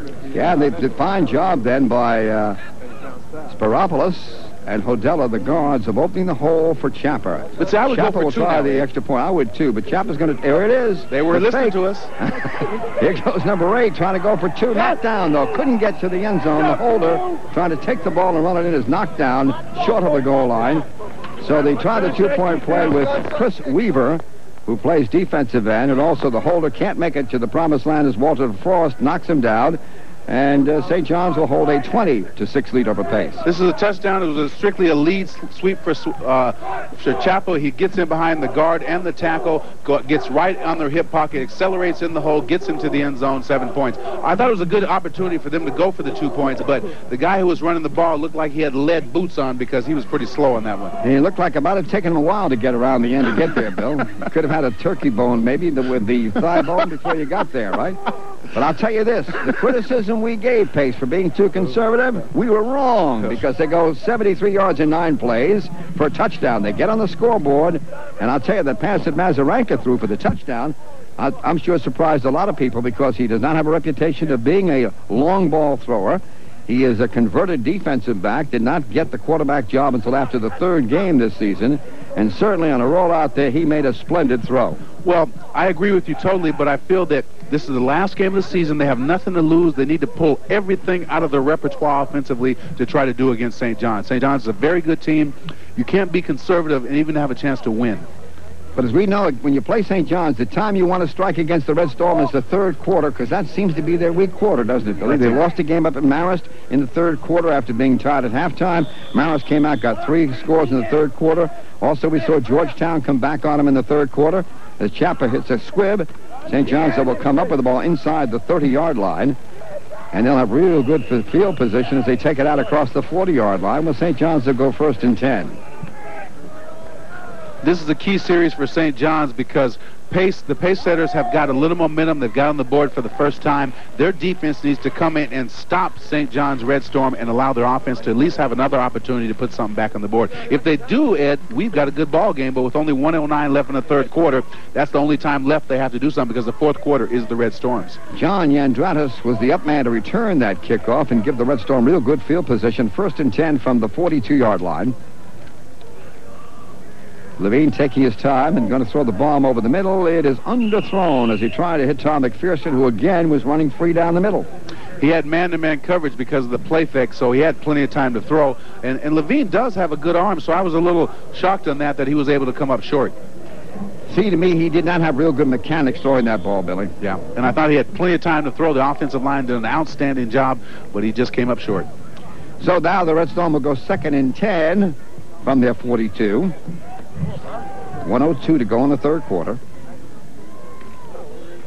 This is Creighton. And he gets some yardage. He already holds the freshman rushing record for St. John's as he picks up 5 on the play. Got a nice block then from Michael Cotter, the undersized guard at 5'10", 197, who has made the conversion from defensive line to right guard as a starter and done a good job at it. I thought it was a nice job by Creighton because he lined up about 8 yards deep in the backfield, and it took him a long time to get to the line of scrimmage, but once he accelerated, he picked up good yardage. So St. John's will go 3rd down and 4 after Creighton rushes for 6, and now Creighton has 130 yards on the day. He went for 144 against Wagner in Saturday's game of the ECAC Bowl game. Pass is complete to Godis, and that will give them a 1st down on a nice quick hitch pass that time from Levine to Godis, and St. John's moves the chains. I thought it was a very quick pass by Levine. As you look at the replay, he just takes a quick 3-step drops. Godis just gets out there, runs a square out, puts the ball on the money, turns upfield as soon as he catches it, picks up valuable yards and a 1st down. Well, the 12 yards gives St. John's a 1st down, as Levine now has gone over 200 yards for the day passing. He's up to 208 with 13 seconds to go here in the 3rd quarter. St. John's on the move again. This is Creighton again. That time he couldn't wiggle free as he gets only a couple of yards in what should be the last play of the 3rd quarter. So St. John's picks up a field goal in the 3rd quarter. Pace picks up a touchdown, but fails on a 2-point play, and we have St. John's leading Pace 20-6 after 3 quarters. Bart's going to show you how easy it is to save big money with WizBucks. Let's clip them, Phil. WizBucks, a giant-sized way of saying nobody beats the Wiz. Siemens turns the season's biggest shopping weekend into the season's biggest savings weekend. It's Siemens Holiday Super Sale with savings so spectacular you can afford it all. gift-giving, entertaining, and great new furniture for the holidays. And Siemens has gifts for you. No down payment, no interest, and no payments till February 95. Plus, Siemens' peace of mind guarantee makes your purchase risk-free. It's the season's biggest savings weekend. Siemens Holiday Super Sale, where we give the gift of savings.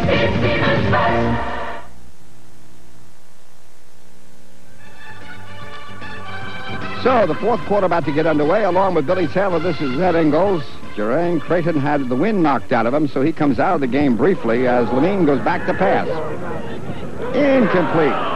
You know, Billy, in making the comparison between these two outstanding running backs, Anthony Russo, who set all the rushing records for St. John's, including the freshman rushing record, which Jermaine Creighton broke today by rushing for 130 yards at this point. Creighton is kind of a laid-back, unassuming player. Russo was upbeat. Always you knew he was around. In a close game a few years ago against Kings Point, he told his teammates in the huddle he would run the next play for a 90-yard touchdown. And bingo, presto, Russo did. He did so by breaking 13 tackles on the play, still scoring from 90 yards away. That is determination, Ed. Yes, it sure was. As now we have determination in Jermaine Creighton returning to the lineup, too, after that being shaken up 2 plays ago. He's over the middle, but they go the other way to Anitra. He's inside the 35. Close, and he gets the first down on sheer power as he pulls his way inside the 30, inside the 25. Tom McPherson, the wide receiver, made a nice block on that play to help Anitra get the first down for St. John's. And as you look at the replay, this is their bread and butter. Anitra goes to the right, comes back on a crossing delay pattern across the middle. Levine puts it on the money, and Anitra breaks more tackles than anybody we've seen, does an outstanding job of moving forward. As far as Creighton and Russo, I think that Creighton is playing with a better offensive team because they have a very, very well-balanced offense, and that makes a difference when you're a key man in the backfield. Sure does, as St. John's goes 1st and 10 now from the pace 22, and they give it to Creighton. But no running room that time. Good defensive pursuit by Pace to bring down Creighton. In with a stop is Scott Myers, the defensive tackle who Coach Lasardi told me is probably the best ball player he has on the team. Myers, 6'0", 220 sophomore. He's the kind of player that gets good pressure on you. He's not big, but he's quick, a solid player. They're worried about him being trapped today, and I think sometimes in that first half we saw that where St. John's was able to trap Myers. You're exactly right. So a gain of nothing on the play brings up a 2nd and 10 for St. John's at the pace 21. Creighton again. Again goes nowhere on a beautiful hit. That time the linebacker, Chris DelGrazia. 5'9", 205 senior from Pleasantville really sticks it to Jermaine Creighton. As you look at the replay, the left tackle, Dan Ryan, does not hit anybody. Now, you expect your fullback and your tackle to open up things, and you kind of expect things from it. Anitra didn't hit a soul. Dan Ryan did not. And when your running back goes out there expecting you to make the block, and you do not, that's when you get headaches. Yes, he was exposed that time. A 2-yard loss brings up a 3rd and 12 situation for St. John's at the center's 24-yard line. Keep an eye on the man to the top of the screen. Pass is caught by Tom Godis, as that was the man we told you to keep an eye on that pass pattern. Mark Levine with a nice throw. Gets it inside the 15-yard line for St. John's. Not enough for the first down, though. As you look at the replay, he gives an inside fake to Creighton. Rolls out, has the option to run a pass. Godis has the deeper pattern, puts the ball a little bit low. Godis goes down and gets it and really picks up valuable yardage. Now they have a 4th and short. I feel they should go for it because they have the lead. They're deep down in territory. This could put the icing on the cake if they can take this in, Ed. So a 10-yard pickup brings up a 4th down and 2 situation for the Red Storm at the pace 14. 12:44 to go in the game. St. John's leading 20-6. This is Creighton. Bobbles the ball. Pace comes up with a bouncing ball. It's grabbed by number 2, Rick Sands. Sands is off to the races. He can go. He may be caught from behind. Let's see if McPherson can run him down. McPherson does inside the 10, but Reed Sanders picking up the ball on the bounce. Gives it to Perone. Perone goes down, and Perone makes a block as Reed Sanders makes the return. Perone with a good block. Sands, as we noted a few times before, Billy, is an outstanding defensive back, and he showed it on that one. Yes, he did. Creighton fumbled the ball. He didn't have the ball wrapped up very well. Sands picked up the ball, rumbled the long way, but you could tell that somebody jumped on his back at the end because he definitely slowed down and tightened up. I felt if he maintained his speed, he would have been able to take it in, but it was a nice play, and there's a penalty somewhere. Well, give McPherson credit for running down Sands and making the tackle after Sands picked up the ball inside the 10-yard line of Pace and returned it down inside the St. John's 15-yard line. On the replay, if you watch, Creighton has the ball, and he didn't wrap it up well. He gets into traffic, did not protect the ball as well as he should. The ball came outside. Nice job by Chris Weaver of knocking the ball loose. Sands picks up the ball right on the money, runs it in. You should never have a clipping a penalty when a man is way ahead of you, so I thought it was a terrible call for the pace setters. Yeah, it sure was. Getting it down inside the St. John's 10-yard line. The clip sets up a 15-yard penalty, backs up Pace to the 29-yard line of St. John's. So Pace will go first down and 10 from the Redstone 29 with 12:22 to go here in the fourth quarter. Mazarenka comes over the middle, hits Chapa, and he goes inside the 10-yard line. I'll tell you what, if you wonder maybe why we haven't seen more of Mazarenka throwing the football today, Billy, because he certainly has thrown the last couple of passes very well as Rudolph Howard made the stop.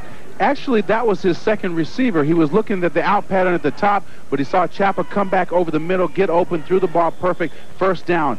But they have to get something out of this, Ed, if they want to be able to change the momentum over to their side. They still are a couple touchdowns behind it, but they got to come out of this with 7 points. Mazarenka now 5 of 12 for 65 yards, and he gives it back inside as they come outside on the fake and get the touchdown. A nice play for Pace off the beautiful fake, and Pace is back in this football game. And a sweep around the end for the touchdown by Mazarenka as he keeps the football and goes in to score. So Pace is on the board again, Billy. And I talked about him not reading the defensive end. If you read the defensive end and he comes down, you have to pull the ball from the fullback's belly and take it yourself. And as you look at the replay, he's reading it. He gives the ball inside, takes it out of his belly, takes it around the end, has the halfback Chapa with him, doesn't have to use him, shows his good speed, goes in for 6 points. They get this extra point. They're down by less than 7 points, have a chance really to take the lead with a good option, a good chance by St. John's. Chapa will try the extra point kick.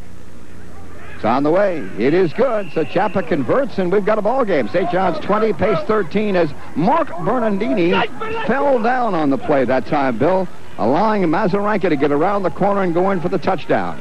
I thought it was a great read by Mazarenko because he was reading the defensive end on the play, and then he took it out of the belly of Billy Smith and then took it around the end. I think that now the momentum can switch over, but this is a chance for a championship caliber team like St. John's to show what they're all about. We'll come back after this. Here come those hippies again. Test 1, 2, 1, check. Is that you, Sunflower?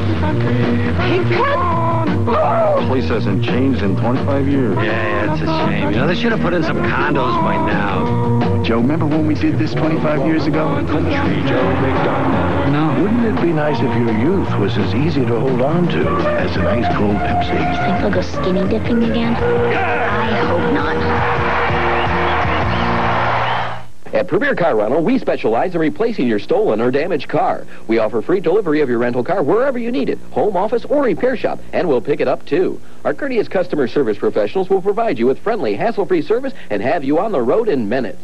Premier Car Rental offers 95 and 94 models, compact to full-size, and minivans too, with rates starting as low as $24.99 a day. Ask about our weekly and weekend special rates. To reserve your car today, call 1-800-340-RENT. And remember, Premier Service is no accident. There's so much new at Iona, it's hard to know where to begin. Our new dorm is great. There's space for 300 students.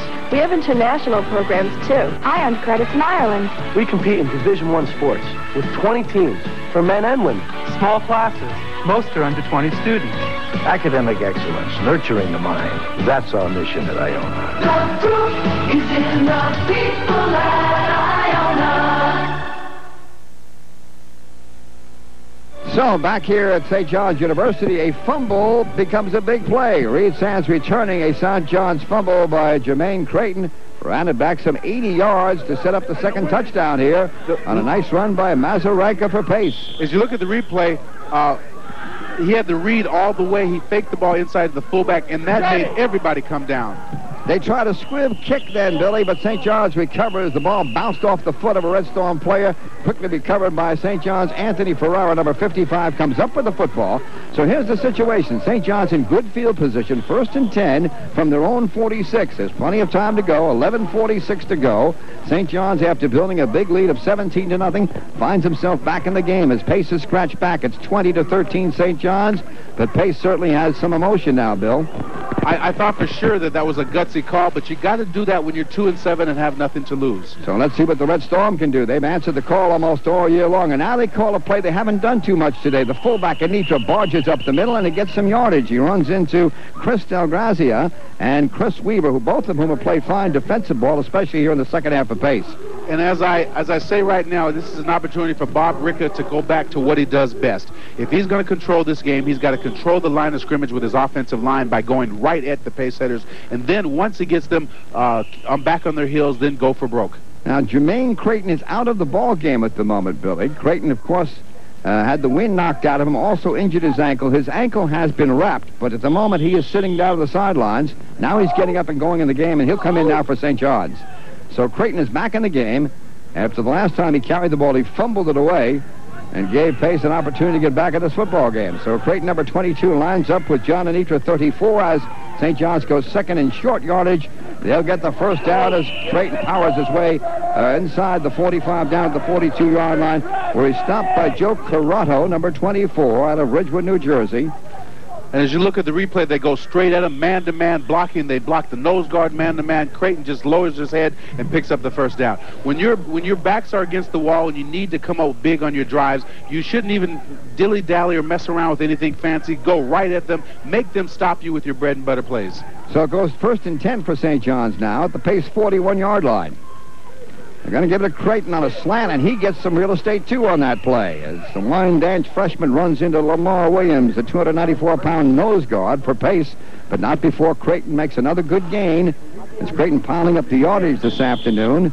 He's been a heavy-duty ball carrier in this game, Billy. Right now, Creighton for the day has carried 37 times for 142 yards. He deserves all of it, and I think they're doing exactly what they're supposed to be doing now. I think they may have woken up, Ed, by that fumble return by Reed Sands. So it's a 2nd and 4 situation for St. John's at the Pace 35. Again, that quick handoff on the inside to Creighton. That time, not much running room there, Bill, as he stopped. We talked about a comparison before. Creighton's beginning to develop the kind of explosiveness that Anthony Russo had. Creighton's becoming a more aggressive runner, too. He can explode upfield, cut back, take the defenders with him. Early in the season, Creighton was looking to make too many cuts. Now he's kind of a one-cut explode runner. Well, Creighton is a better pass receiver, too, than Russo was at this stage. And that's what confidence does for you. When you understand what you're doing and you do it effectively, it makes you feel good about it and you know what you're doing. So it's 3rd and 4 for St. John's as Levine wants to throw. And he has a man open, McPherson with a nice catch, but he drops it. McPherson trying to make a diving catch goes as an incomplete pass, brings up a 4th downs situation for St. John's now. And let's see what the Red Storm will do. Remember, they've got the ball at the Pace 35-yard line. They almost have to punt because you don't want to be able to give the pace setters good field position. But I thought, out of all the games we've been doing it, that's the first time I've seen McPherson miss the ball in his hands. I think he stumbled just before the catch, and I think that hurt his concentration. Was it easy because he had a dive for it, too? Steve Campbell, the offensive tackle for St. John's, number 78, comes out as Demekus gets ready to punt it away. He'll kick it away just inside the 50. He'll angle it for the sidelines. And he keeps it into Mandaricus, who has the ball at the 10-yard line. Comes out across the 20, and a nice return before Dan Ryan makes a stop on Billy Mentakidis. So, a 25-yard punt for Demekus gives Pace the football with 9:10 to go, and a chance to tie this ball game or go in front. They're trailing 20-13, but the Setters have the ball at their own 23-yard line. Well, the momentum is without a doubt on the pace setter side. They've got to do something with this drive. I think this is key right now. If they're going to make a move and tie this game up, they've got to have a good drive. And they've established a passing game here lately, Billy. And they're going to shoot it right here as they hit Chapa, who's very successful catching and running the football. Chapa with the reception here came into the game with 11 receptions. That is his 3rd catch today for Chris Chapa as Pace picks up some short yardage before Carl Volpe makes the stop. But see, Ed, even if you throw the short pass and you pick up 4 yards, it's just like running the ball because you want your second down situations to be short. I thought that was the kind of pass that is very conservative and really does the job, and I thought it was an outstanding job of hitting Chapa for 7 yards. So Pace will go 2nd and 5 from the 29-yard line as they bring Brett Hartman as a wide receiver on the right side. They're going to go slot on the right. They'll run the big guy inside on a fake, and then the quarterback keeps and tries to turn the corner, and Masaryka gets the first down. Demekus made the stop for St. John's. I think they must have listened to us also, Ed, because before he wasn't reading the defensive end, and he was handing off the ball when he should have been able to keep it around the end. Now they've made that adjustment, and St. John's has got a counterattack because they're hurting St. John's by going outside. The one thing we still have not seen for Pace in the triple option formation is the pitch to the trailer back. If they have any confidence in that play, they might want to unveil it here because they certainly haven't shown it. Might catch St. John's off guard. 1st and 10 for Pace. Hart with the ball. Not doing a good job of tackling that time, St. John's, but there was a flag tossed at the end of the play after Paul Hart comes up very close to the first down stick, but let's see what the call is. It could be a face mask penalty because sometimes you get on that sideline and there's nowhere to go. I think it is a face mask penalty. Pace players are celebrating, so obviously the penalty is against St. John's, and with it will come a first down for Pace. As with 8:16, they're on the move. Yep, face mask against the Red Storm. Thank you very much. You're welcome. The momentum, without a doubt, has changed hands completely. They've got great field position. They've mixed it up with the run and the pass. It seems like we're seeing a more confident pace-setter team by Coach Greg Lasardi. They started out very conservative at the beginning of the third quarter. Now they've opened it up. As you look at the replay, he hands the ball off to Paul Hart. Paul Hart does an excellent job of getting north and south very quickly. And at the end of the play, you don't see it on this, but he does pick up the face mask. That's a 15-yard penalty. Gives Pace 1st and 10 from the St. John's 40-yard line. And they run it that time up the middle, but not much there as they made the nice fake give off after the fake, after the handoff, a nice fake, but did not fool Randolph Howard, who came up to make the stop on the fullback, Billy Smith. Well, sometimes, as we've stated before, Ed, you run the fullback in the middle just to keep them honest, to keep the defense at home. And I think right now the middle is not a good place for the Pacers to go at this time of the game. So I think that their best bet is to either get outside, roll out, allow Mike Masaryka to throw the ball across the middle or deep. So it's 2nd and 10 now for Pace. Masaryka's done a good job with his ball faking here. He gives it inside, though, to Smith, and he gets a couple of yards up the middle. Bring up a 3rd down and long situation for Pace with 7:29 to go in the ball game and the clock running. As you look at the replay, he tries to read the defensive end. The defensive end's goes out that time, so he tries to give Smith the ball inside. Good job by Mike Masaryka, but now this is a key situation. I feel, Ed, this is 2-down territory. They've got to take 2 to pick up the first down. So it is 3rd and 7 now for Pace at the St. John's 37, and yes, it is a big play in this game. Masaryka.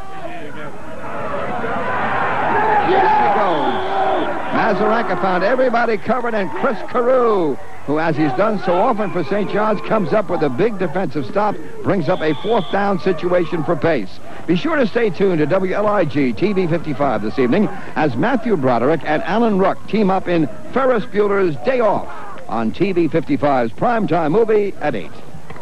As you look at the replay, I felt that Mike Masaryka, he took off a little bit too soon. He had plenty of time to throw. There's nobody around him. There's no reason for him to tuck the ball here and go. If he stays with his receivers downfield, they'll work for him and get back open. So a timeout is taken by Pace as they want to talk this over, Bill, in a 4th and 9 situation at the St. John's 39, trailing 20-13 in what no doubt is a crucial play here for Pace. I think what he has to do really is get maximum protection from his offensive line and running backs and go straight back on a 7-step drop and wait for the receivers to get the yards necessary for the first down, because I really felt that he had time to throw in the last play, but he just didn't show the patience to wait for the receivers to clear. Now, the problem that Pace has had throwing the football is to their wide receivers. They only have 1 catch today by a wide receiver. That's Brett Hartman, the freshman, who made a big catch for 44 yards to set up a touchdown, the first TD for Pace. They've been throwing to the backs. Chris Chapa, the number 5, the all-purpose back for Pace, has caught 3 passes for 26 yards. So I would think, Billy, if they're going to put the ball upstairs, St. John's will want to watch out for Chapa because he's been their main receiving threat for Pace. And also, Frank Bucci, number 88, the tight end, has missed 2 crucial receptions. Maybe he's ready to redeem himself. So now is a crystal clear, cold day late in November. As the football season is in the winter time of its season, Pace will try to make something happen. Mazarenka in trouble. Throws a little dinky pass, incomplete. He got away with that earlier, but that time when trying to short arm a ball, Richard Rodriguez was over there and the pass was short, goes incomplete, and St. John's holds and takes over 1st and 10 with 6:22 to go in the game. That was a crucial play, but they still have time. There's plenty of time in the game for them to get back in there. I have to applaud Mike Mazarenka because he made a great effort trying to get the ball in there, what they call a flip pass, but it was just a little short, and I think his momentum was going away from the play, so it didn't allow him to get full force to it. I can see why Greg Lasardi, the coach at Pace, decided to take his defensive back, Mazarenka, and make a quarterback out of him. That's a big gamble, but it's paid off. He certainly has been an improving quarterback for Pace and has done the job here today. So St. John's on 1st and 10. Goes back to Jermaine Creighton, who gets out across the 45 on a first down carry with now 6:15 to go in the game. Stop is made by Joe Melfi, the 5'8", 165-pound sophomore. And Ed, this is the time of the game when you're nursing a one-touchdown lead that you bring the money to the light. Your money man is Jermaine Caton. He's well over 1,000 yards. He's broken the freshman record. Him and Anitra should be the difference in the game. They got to keep the clock moving and get this game over with. I know somebody who's warm today, Jermaine Creighton with 31 carries. They've kept him warm, and he's been hot with 147 yards rushing. As St. John's goes 2nd down and 4 from the 44. And again, it goes to Creighton as he tries to move the pile. And I think he's got a first down there, Bill. Joe Fina, the defensive tackle out of New Milford, Connecticut, finally pulled down Creighton, but not before. I think Creighton moved the stakes. The chain gang waiting for the signal. Well, I guess they are listening to us, Ed, but then when you get in any adverse situations as they pick up the first down, you go back to what you do best. They lined up in the I formation with Anitra leading on man-to-man blocking and picked up the first down. That's what they have to do. Keep the chains moving. Be real conservative in their play calling right now and do not take a chance unless the opportunity is there. Billy, if they listen to me too long, they're in trouble. I'm all right for short solutions, not long ones, though. 1st and 10 for St. John's at midfield with 5:11 to go, and the Red Storm up 20-13 as the handoff goes to Creighton, and he's getting some real estate. That time he moved the pile. Brian Perrone, number 7, the linebacker, and number 8, Chris Weaver, the defensive end, made the stop. As you look at the replay, the entire offensive line, Dan Ryan, Rico Griggs, John Irving, Michael Carter, Steve Kaplan, all of them did an outstanding job of getting the surge. So when he got to the line of scrimmage, there was no penetration. All he did was move the pile, picked up a good 8 or 9 yards, and that's exactly what you need to do at this time of the game. St. John's now has rushed for 185 yards in the game. They passed for 236, so they're getting plenty of yardage. As again, they go to Creighton, and he gets the first down. The 5'9", 175-pound freshman from Wyandanch has become the meal ticket in this game, moving the chains. You know, Creighton is also, I think, at this stage of his career, better at going to the sideline and taking it upfield. Russo had the unusual toughness and durability, Bill, that made him special, and time will tell if Creighton has that kind of characteristic. Well, if he continues to work hard, he could be one of the best backs to come out of St. John's in some time. I think he's improved tremendously during the course of the year. So St. John's goes 1st and 10 from the Pace 40 with 4:04 to go in the game. Levine with a little short pass completes it to Tom McPherson, as he's done so often during their career. From McPherson, he makes another reception. McPherson has 39 career touchdown passes here at St. John's, and he's only a junior. Well, you can tell that McPherson and Mark Levine are working very well together because Levine threw the ball before McPherson even turned around. The only advice I'd give to McPherson on the play, Ed, is to stay in bounds to keep the clock moving. That was a gain of 5, brings up a 2nd and 5 situation for the Red Storm as they go from the I. Creighton gets a couple of yards on the play, but nice defensive play by Joe Fina to get over there. Joe Fina a little slow finishing off the play. Bill, there's something else in the comparison of Anthony Russo, who, of course, has graduated from St. John's after setting all kinds of rushing records, and the freshman Jermaine Creighton. Russo, I think, hit the hole faster, and he had such quickness on that first step. He was almost up to full speed, but I think right now Creighton has more overall speed than Anthony Russo. 3rd and 4 for St. John's as the official jumps in, and a timeout is called. So, but we're watching this St. John's Pace football game in the Premier Thanksgiving Weekend Classic. Premier Car Rental, a good force is no accident.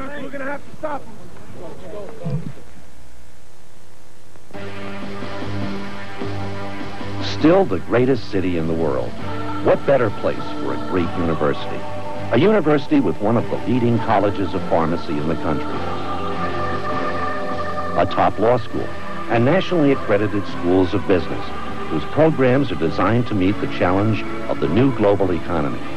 Plus affordable tuition. Yes, the city is New York and the university is St. John's. Major League Baseball Home Video proudly presents The National Pastime, a 5-volume set that celebrates baseball's majesty and magic. The first 2 volumes, The Official History of Baseball, touch every base in the game's 125-year legacy. This 5.5-hour collection also features the captivating excitement of baseball's most unforgettable pennant races. Plus the 50 greatest home runs in baseball history. From the myth makers to the record breakers. From the remarkable to the improbable. And the final volume highlights the drama of baseball's greatest championship series. Glorious baseball memories plus this free book, 125 years of professional baseball. If it happened between the white lines, it's in this action-packed collection. The National Pastime is now available where videos are sold.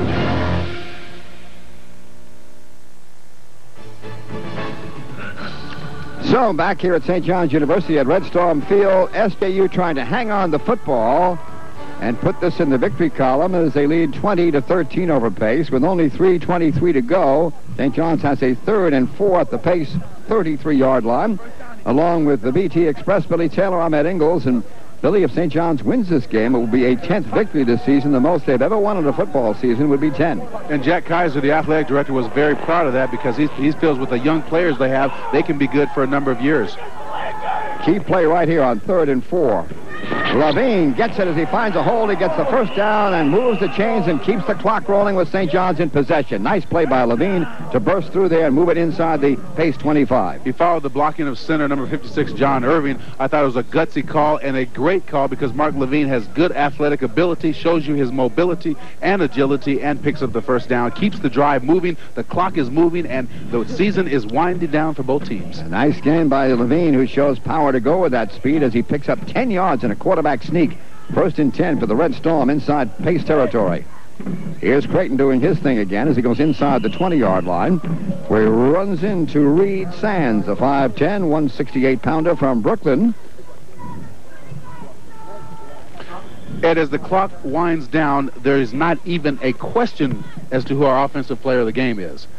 Oh, the offensive player, no problem there, Billy. You tell him. Jermaine Creighton, the freshman who broke the MAC Conference or the St. John's rookie rushing record by Russo, and I think he deservedly should get our MVP award. I think we're down to 2 defensive players, which we'll talk about after this play, one on either side of the line of scrimmage for both teams. This is going to be Creighton with the football. He has time to get some room there as the blocking unfolds. He gets inside the 15. Creighton picks up some more real estate. Again, Reed Sands had to come up from his free safety spot to make the tackle. 2 players, I think, defensively have stood out here today, Billy. On the side for Pace, I would say their linebacker, Chris DeGrazia, number 17. For St. John's, Rudolph Howard, number 46, another linebacker. Either one of those would be a good pick for the MVP defensive player of this game. They called a timeout here, but I still feel that either one of them could have it because I thought Pace did a good job of really slowing St. John's down when they were gaining momentum. But then again, St. John's is going to be 10-1 on the year, and their defense has played quite well. You cannot be 10-1 without having a good defense. Well, let's give it to a guy, I think, at this point, who played a good football game, Randolph Howard. He's had an interception. He's had a fumble recovery. He's made a couple of big stops, so let's give the MVP defensive award to a St. John's player, Randolph Howard, number 46 out of Bayshore. He's 6'3", 200-pound freshman who's been good against the run, and today he's been Johnny on the spot for the year. He's got over 60 tackles and 2 interceptions. The entire defense of St. John's played well, but he did stick out because of his coming up with big plays in crucial situations. I think St. John's really showed a lot during the course of the year, and right now, even though it's the last game of the season, they are playing at their highest level, and I think it's a tribute to Coach Bob Ricka and his entire staff. Not easy, too, for players at the 1AA non-scholarship levels to come back and play 2 games virtually in a 5-day span, as St. John's had, playing probably their best game of the year Saturday against Wagner in what was a very big game for them, the ECAC bowl game. It's not often you play a bowl game and then come back and play a regular season game. And that's why Coach Ricker was worried about the emotional letdown, but they showed you that they are true good players by coming out and playing a good game, even though the emotion wasn't there. 1st and 10 from the 12-yard line as they come up the middle with Anitra, the fullback, that time for a couple of yards. Ricker said the one advantage to playing with only 3 days practice, he said, after a victory over Wagner, if you had a whole week, the guys would take a few days off and celebrate, and you'd have trouble getting their attention. He said, but they knew they had to come back and get ready in a hurry for this game against Pace, so he thought that would work as an advantage for the Red Storm today. And I think he was totally correct, because I could understand it. If I had played in the big game, I probably would have went to the movies and different things and had a good time, you know. Billy, you sure that you had a good time after football and didn't hurt too much after? Well, usually I couldn't wake up till like that Wednesday, so I'm trying to take it easy before that. And you had to make it up in class. Those last 3 days, Billy, you sprinted. Second down play for St. John's as they give it to Creighton, and he worms his way inside the 5-yard line. Creighton now for the day is really piling up the real estate here. Billy's carried the ball 37 times for 182 yards and long since broke Anthony Russo's freshman record for most yards by a Frosh. He needed 118. As we said, Creighton's got 182. Joe Fina made the stop for Pace with a clock running down to 1 minute now. St. John's will go 3rd and 2 at the 8. St. John's controlling the football, running the clock out, leading Pace 20-13. And just to reiterate, our MVP is Jermaine Creighton on offense, and on defense, linebacker number 46, Randolph Howard. 3rd and 2 for the Red Storm. They give it to Anitra, and I think he's very close to that first down, and he's the ball is stolen out of his hands, though. Let's see if they're allowed to go. They're going to let it go. Reed Sands has the football, stolen away, and Pace gets the football back with 33 seconds to go. What a theft there. Anitra had the football, was bouncing up and down, holding the ball out of his hands. He actually had the ball out like a loaf of bread. Reed Sands says, I'll take it, thank you. For the second time today, Pace safety, Reed Sands, the opportunistic one, picks the ball up and gives Pace a chance here. And as you look at the replay, it's a straight-on blocking. He should not be trying to do anything. He should wrap it up with both hands. That was really a bonehead play by Anitra, who's a very smart player. When you're in that situation, you're trying to wrap up the game. Yardage does not matter. Pace will go on the ground, surprisingly letting Hart carry the football. He's trying to get to the outside. He doesn't get out of bounds, Bill. The clock is running. Chris Carew made the stop. It comes up just around the 30-yard line. The clock is down to 22 seconds as Pace will call a timeout here. And an injury also. There's a player down with an injury on the Pace side.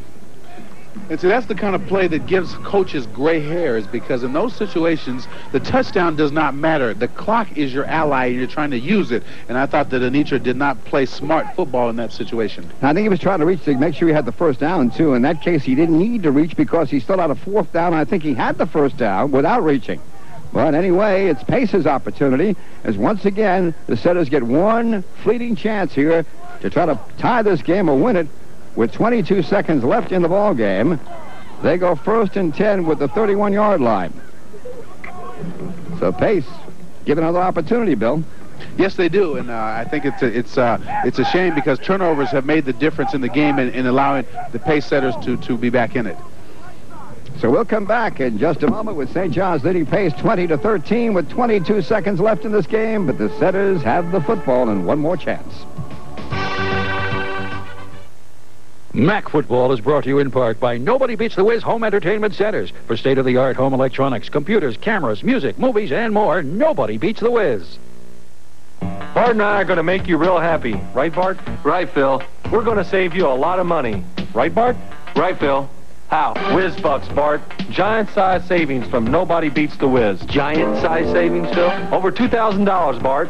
TVs, camcorders, computers, audio components, cameras, cellular phones, music and movies. Just cut out the Whiz Bucks and save money. Right, Phil? Right, Bart. Whiz Bucks, a giant-sized way of saying nobody beats the Wiz. So it's back to work for Pace with 22 seconds to go. They try to get this game tied or go ahead as they go on 1st and 10 with Mazaranka on the rollout. Throws it out of bounds, incomplete. Second down, pounding his hand to the ground was the intended receiver, Brett Hartman, but the pass was out of bounds. So it'll go now 2nd down and 10 for Pace with 14 seconds to go, and they got a long way to go, Billy. They got 69 yards to go in 14 seconds if they want to tie or win this game. If they tie, do we change our offensive players and our defensive players in the game, or we keep them the same? Well, let's see what happens. Okay. We're going to keep your options open. Be a politician. Keep your options open. We got to keep Jermaine Creighton, though. There's nobody better today on this field. I don't think so. Mazarenka. Nice pass. Intercepted at midfield for St. John's, and that will seal it on the return, bringing it down inside the 35-yard line. Richard Rodriguez, with his 2nd interception of the season, seals that one for St. John's with 3 seconds to go. And St. John's has his 2nd pass interception of the day. But uncharacteristically for St. John's, they had 2 fumbles today. They lost for a team that leads the country in turnovers, or 2nd this year. And that's a lot of turnovers in one short period of time. The ball had too much airtime on that one because they had 4 defensive backs lined up 20 yards deep. There's no way he could throw behind them. The ball had too much air time, and that's why the interception occurred. Great job by St. John's in turning away the pace setters. Rodriguez, the 5'10", 165-pound freshman from Brooklyn, makes the interception, gives St. John's the ball back at the Pace 30-yard line, though I think there's a little discussion going on among the officials that they're going to march off a penalty against St. John's. But that will be immaterial at this point, as long as St. John's has possession of the football at the Pace 46-yard line. So the St. John's team, after building a 17-0 lead, had to kind of hang on for some rough times in the second half before sealing this win. Jermaine Creighton with an outstanding day carrying the football. Mark Levine threw the ball very well. St. John's certainly piled up the offensive yardage, 473 yards total offense. That's not an awful lot. Now, Billy, they're going to give the ball back to St. John's here at the 45-yard line. And look at this formation. They're almost in a prevent offense.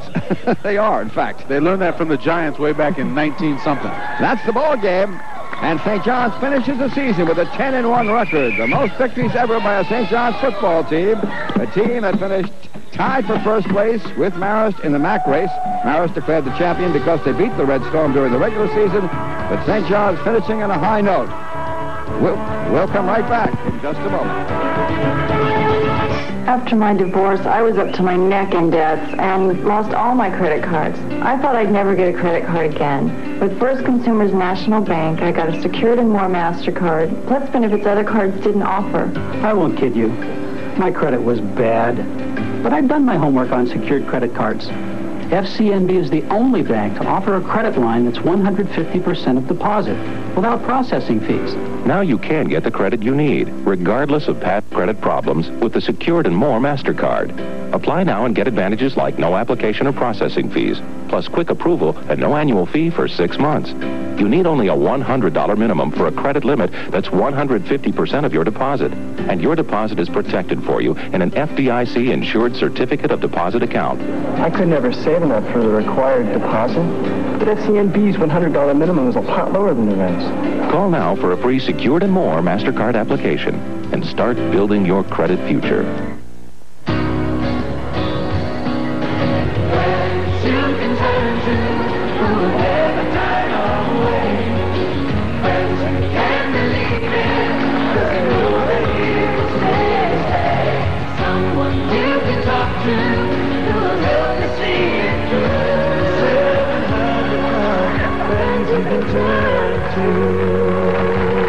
The 700 Club, weekdays at noon on TV 55.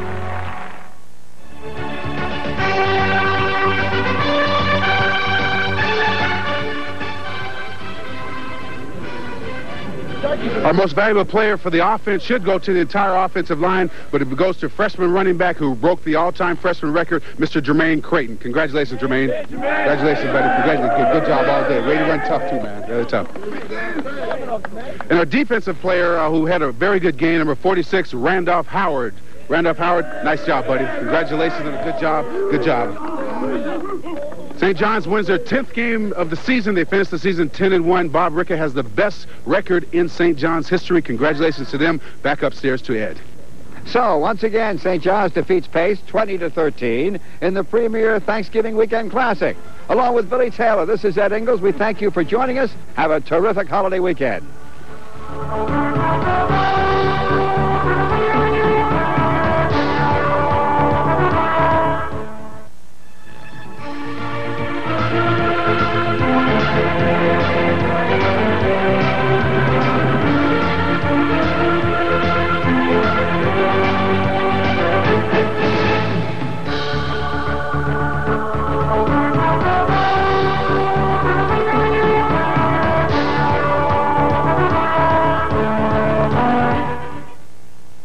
Long Island's most powerful hour of game shows. Take the Jeopardy Challenge at 6 and